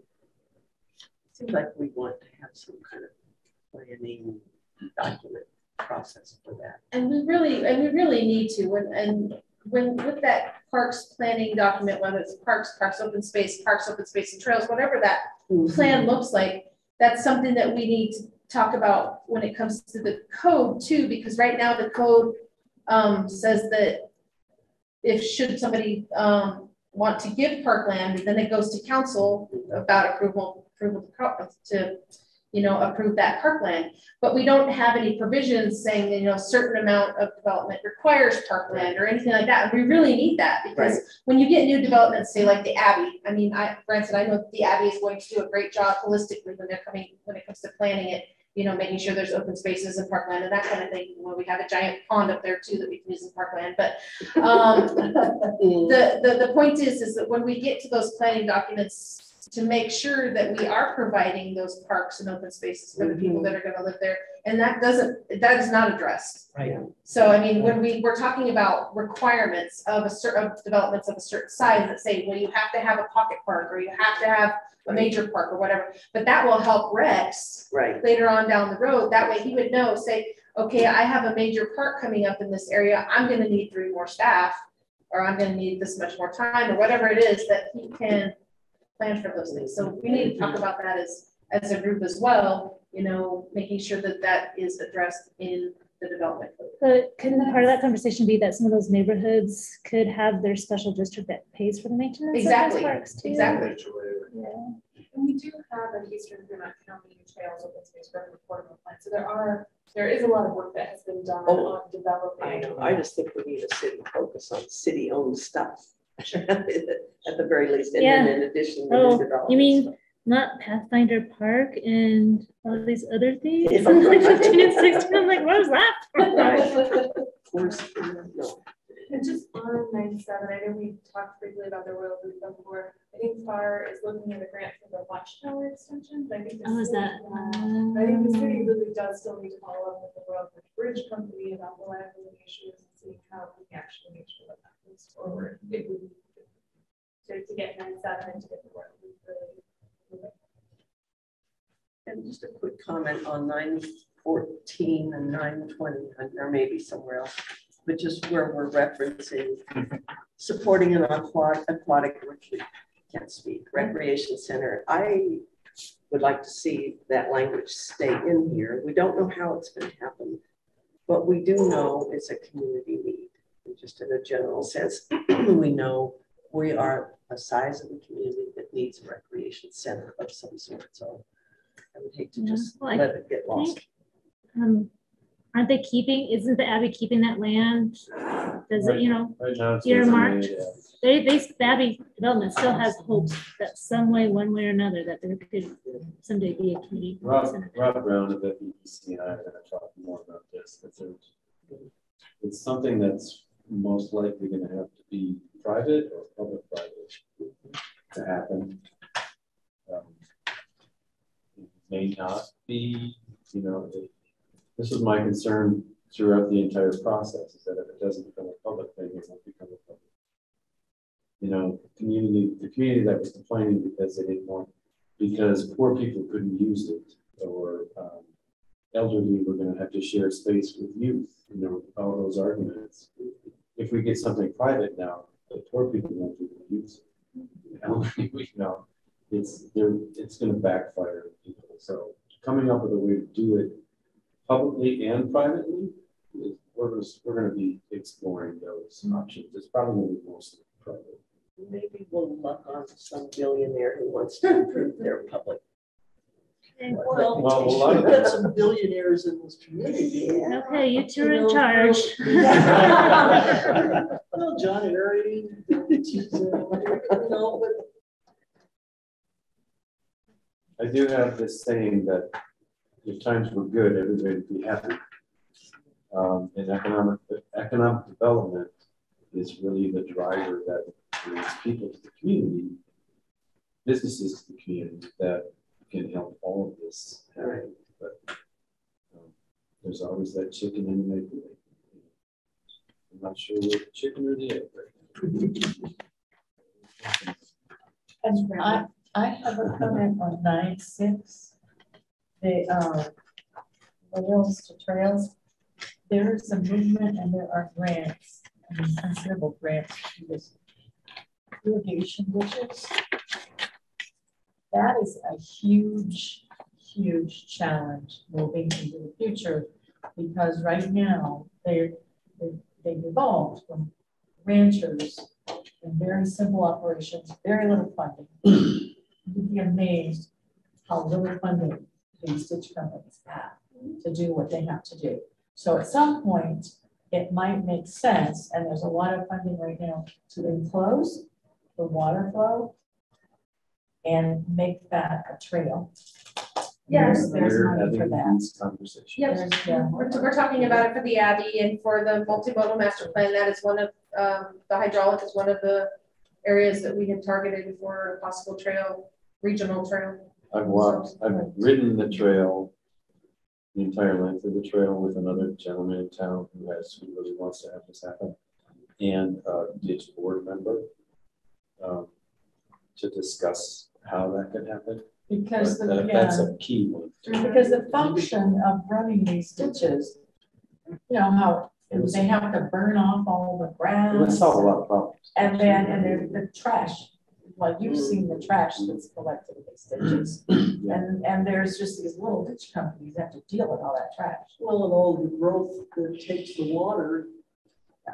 Yeah, and you've got evaporation now in the ditch. It would solve a lot of problems, and it erodes people's personal property away too. Right. You know, if you can build. Well, it's right of way. It's all private property. It's all well. It keeps getting wider and wider and wider. So people. I mean, there's a ditch that comes right up to a house.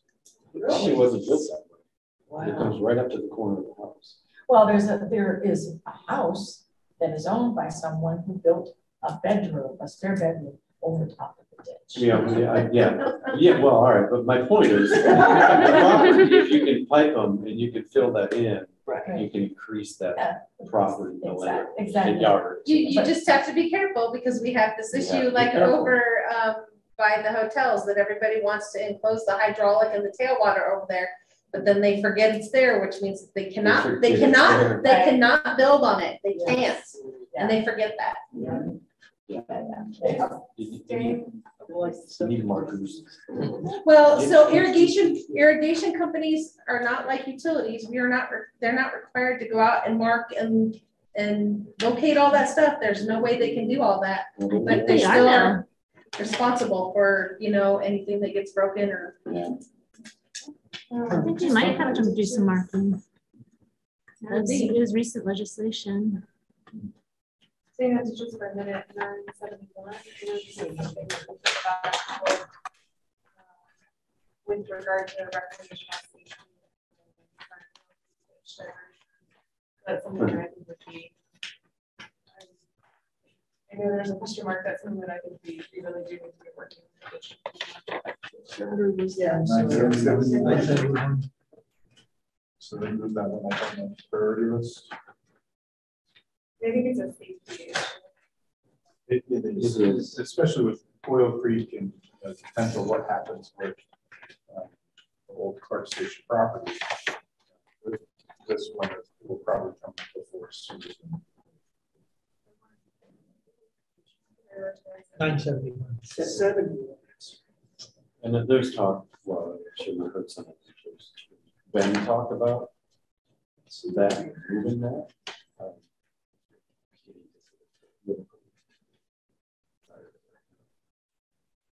On 940, I couldn't find the Royal Gorge Park area master plan. Oh, there is one. It's old. So I wasn't sure how much I wanted to continue to implement the projects I identified. It's getting a little bit obsolete. It has some stuff like a big like concert venue. It's like a sketch or something, isn't it? It also has big hotels and golf courses because you know you're gonna have all this water and sanitation and but Ties kind of, and it's all county land, and that was a priority of the previous couple of mayors ago. Really just utilizing manhandling county properties to do what they wanted and for the Royal Gorge, and it just had some things. I think like some dinosaur museum or some of the museums, but we've gotten that in another place, and so yeah, it's. You're going to run again. This one's up to you.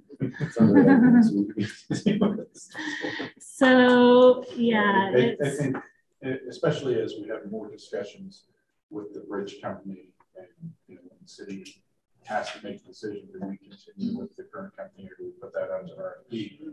Having discussions about the future vision of what's going to happen is probably the appropriate time to have. And really all those plans that we've had, now we've actually built a trail system there too. So yes, I don't know how. So I think this time frame out there. Knowing when the contract expires, so probably a line somewhere in that. I do like having some more wayfinding for the Hogback open space. The wayfinding for Hogback. Which number? And it's in the 930 area. No, 920s. And not just that, but it's also coming down from Skyline and going to downtown. So that kind of wayfinding. We do have the wayfinding sign plan. We were still concentrating on the bigger signs and Highway 50 and branching out. He has money in the budget every year for those wayfinding signs. So maybe doing some more, a little bit more, just every year, just do a little That's bit. what we're doing. And this year we bought the hardware that goes to the signs because those big signs are so expensive and they have to be specially printed. And I think we've lost 2 this year on Highway 50 due to accidents. So we have to replace those before we can buy new ones. But that's the intent is he was buying hardware this year and he was going to put the money next year towards more signs in that plan. So I'm confused. On 922, the 3rd Street corridor is the primary and best access to the Hogback Circuit. They're on 5th Street. There is access. It turns into a dirt road right before it hits the hill. Kind of a road trail. Yeah. Okay, so that's it for biking and hiking. Yes. Yeah. But is that the best access for tourism? Well, from Highway 50. But the cars come down. Yeah, from Skyline Drive, they come down on the 5th, but this would be, it's that whole complete streets thing that we were talking about earlier, that corridor between Sunny Hills. I don't think no one knows that it goes somewhere. Yes. I read this to me like right now, because obviously the way that you do it, but we would like to, as part of the re-envisioning 3rd, really funnel people to use 3rd access. Exactly. So that is, especially as you have people leaving the train, you want 3rd to be that window. So it's a yellow brick road. Right. It is a yellow brick road, literally on the Centennial Park Master Plan. It is. I'm seeing I'm learning so much. Not that it may be routine, but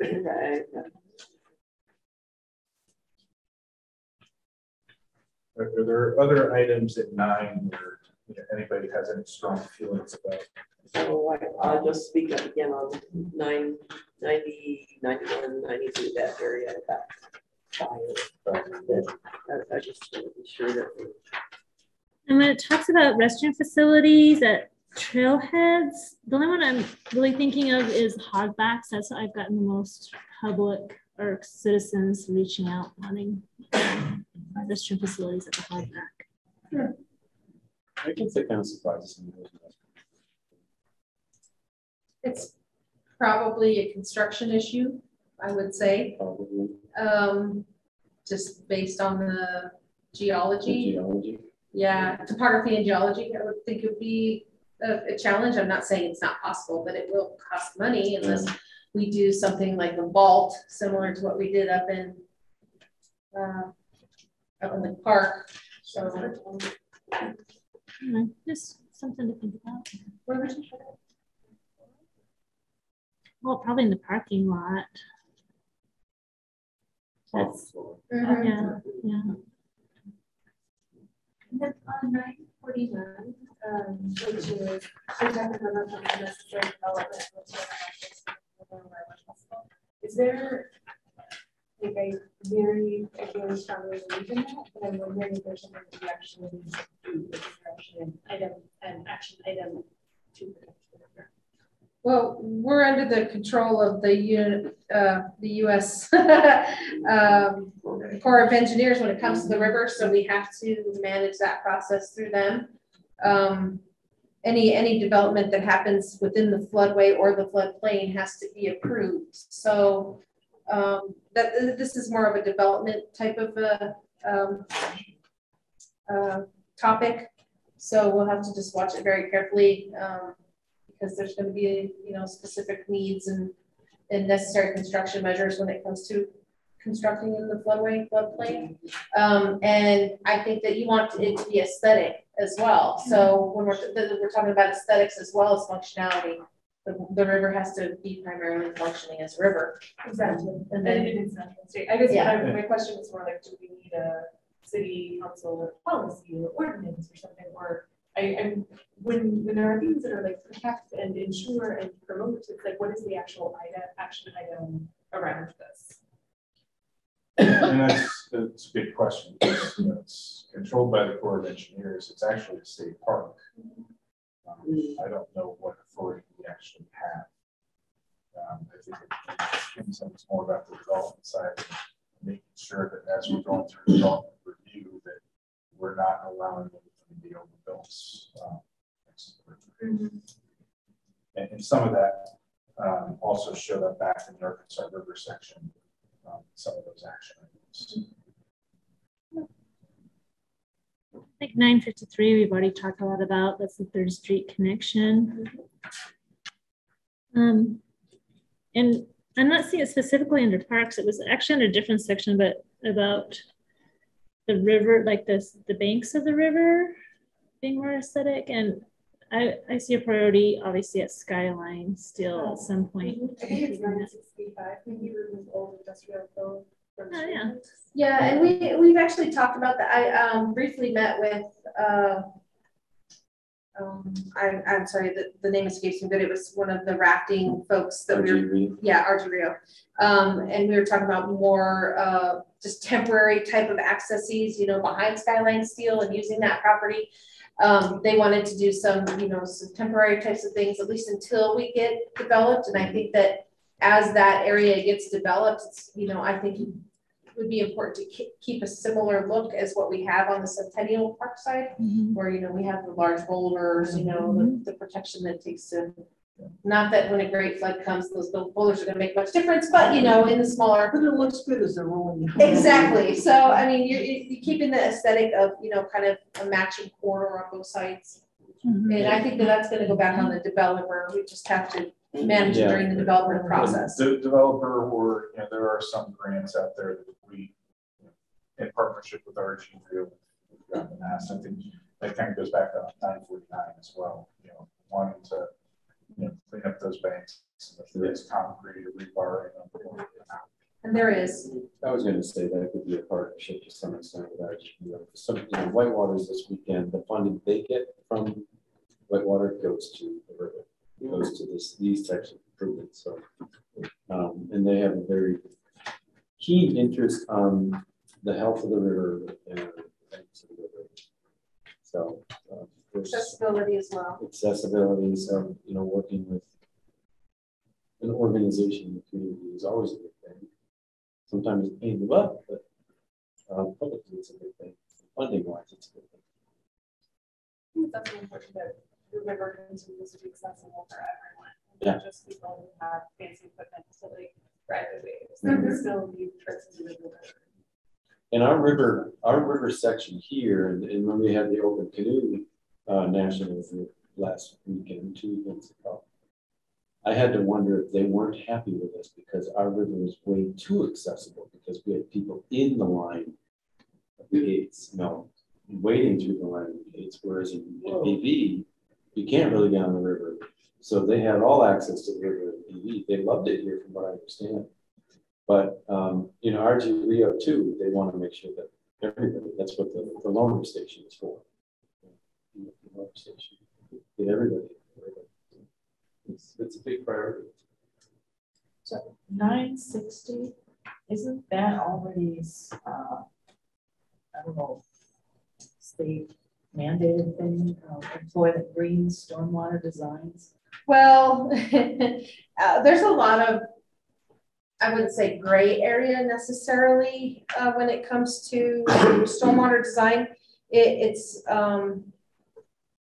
There are many ways that you can handle stormwater. You can manage it the way of the LA River and have concrete banks and concrete, it's all up to the, the designer, and then of course the city that allows it to accept it. Whereas we have, at least from what I understand and from my perspective, it's more towards a holistic green, natural way of handling stormwater. It's also cheaper and it takes up less property and those kinds of things. Whereas, you know, you can still legally do everything with concrete and rocks and that kind of stuff.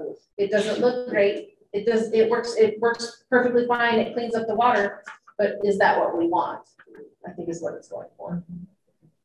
So that there's leeway there and how you do it. Yes, there is. Yes, that would be the Pueblo solution, where they have big blocks of concrete everywhere. I don't see anything with, well, maybe because it's not really in our control yet, but the Park Station property too, and potentially developing that. There was That was one. back in the Arkansas River. Okay. There was one.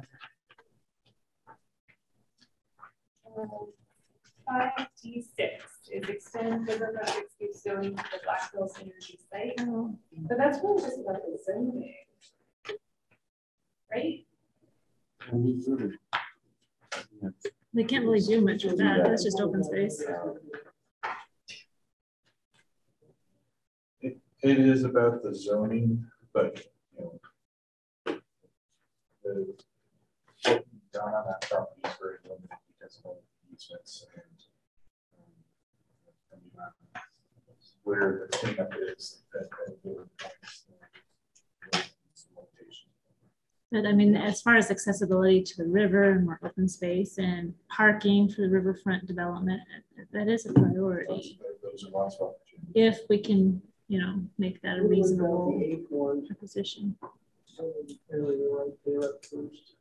Still having discussions. I think we're making progress, but they have a tendency to go dark for long periods of time.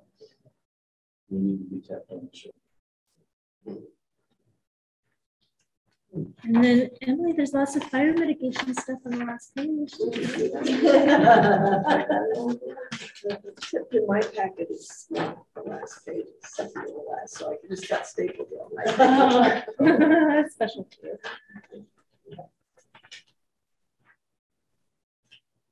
We had talked when Emily and I had sat down with Michael Kroll that does the emergency response for the county and with Chief Delvecchio. And we actually did talk about maybe exploring a local slash and shipping program for residents. I which is on there. Chief just earlier this week about the fact that one of the things we talked about is that there's just more state money becoming available for this kind of stuff too. And we probably just need to look into that more. There's just newer legislation that's providing grant money or whatever for fire mitigation. So we do have some neighborhoods that are really high risk for urban wildland interface. Or even just in the middle of town where there's maybe more brush and weeds and so forth. Obviously it would be much better if it was grant funded, but I think one of the things that we saw from the storm was so much tree debris. Are there other things that we should be exploring in terms of having a city chipper that we could then use the mulch, or like, are there other options that we should be looking at? We actually just spoke about this earlier today, where we have chipper on the budget. We do have a chipper and the truck that takes care of it. We are looking at a new chipper, but we're having trouble with the company coming down to demonstrate one. They don't have any in stock. So to even get a new one, it's been a process for Rex. And he's got it in the budget. He's going to have to roll it again to next year until we can actually get some demonstration to see how it works. So some of the other issues that we've had in the past is we've been chip and mulch it. Molds or nobody comes to get, wants to use it, and then citizens end up having to pay to have it taken to the dump. We have piles and piles of it. But there was a really big demand after that storm to provide a place where people could take their branches to get it chipped. Even if we do just throw it away, or even if we do this slash program for fire mitigation, it's like, well, we need to find a place where we can take it and burn it.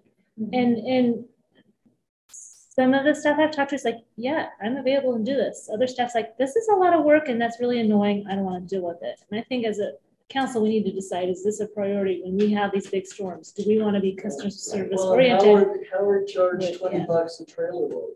And we had one neighbor who was on the board with me up there, and he had 15 trailer loads. Well, Did $20 each, so. And the other piece of that that's related, and just speaking of my own experience, I still have not found a local tree service who will take the pile of branches off my property from the storm in May. So, and I even Yeah, talked with Rex about, who would you recommend? Okay, I'll call him. I called him in May and couldn't get him. And Yeah, so I there's called him people- again. Oh, I'll send my guy Monday. Well, that was 2 days ago. Oh, So it's yeah, that's tough. It is tough. I have called 6 or 7 different He's companies. just got Yeah. a fireman himself. He's business. Yeah, well, it's. But I've seen other yards that still have branches in it, and Oh, they don't even have a vehicle it's to bad. get rid of it. And I've had another senior citizen's like, I am a single elderly woman, and I have all these branches, and I have a little tiny car. Right. What do I do? And it is a fire hazard. What I have is a fire hazard. There's also beetle kill again going on, and so personal contact with, there's a lot of people who are new to the community and are not familiar with, pine trees and that type of thing, and how this tree is dead, the next one's going to be in a week. Going back to your question, Ashley, I think given the demographics of our community, it's absolutely something that we should be offering as a customer service. It'd be nice if we could.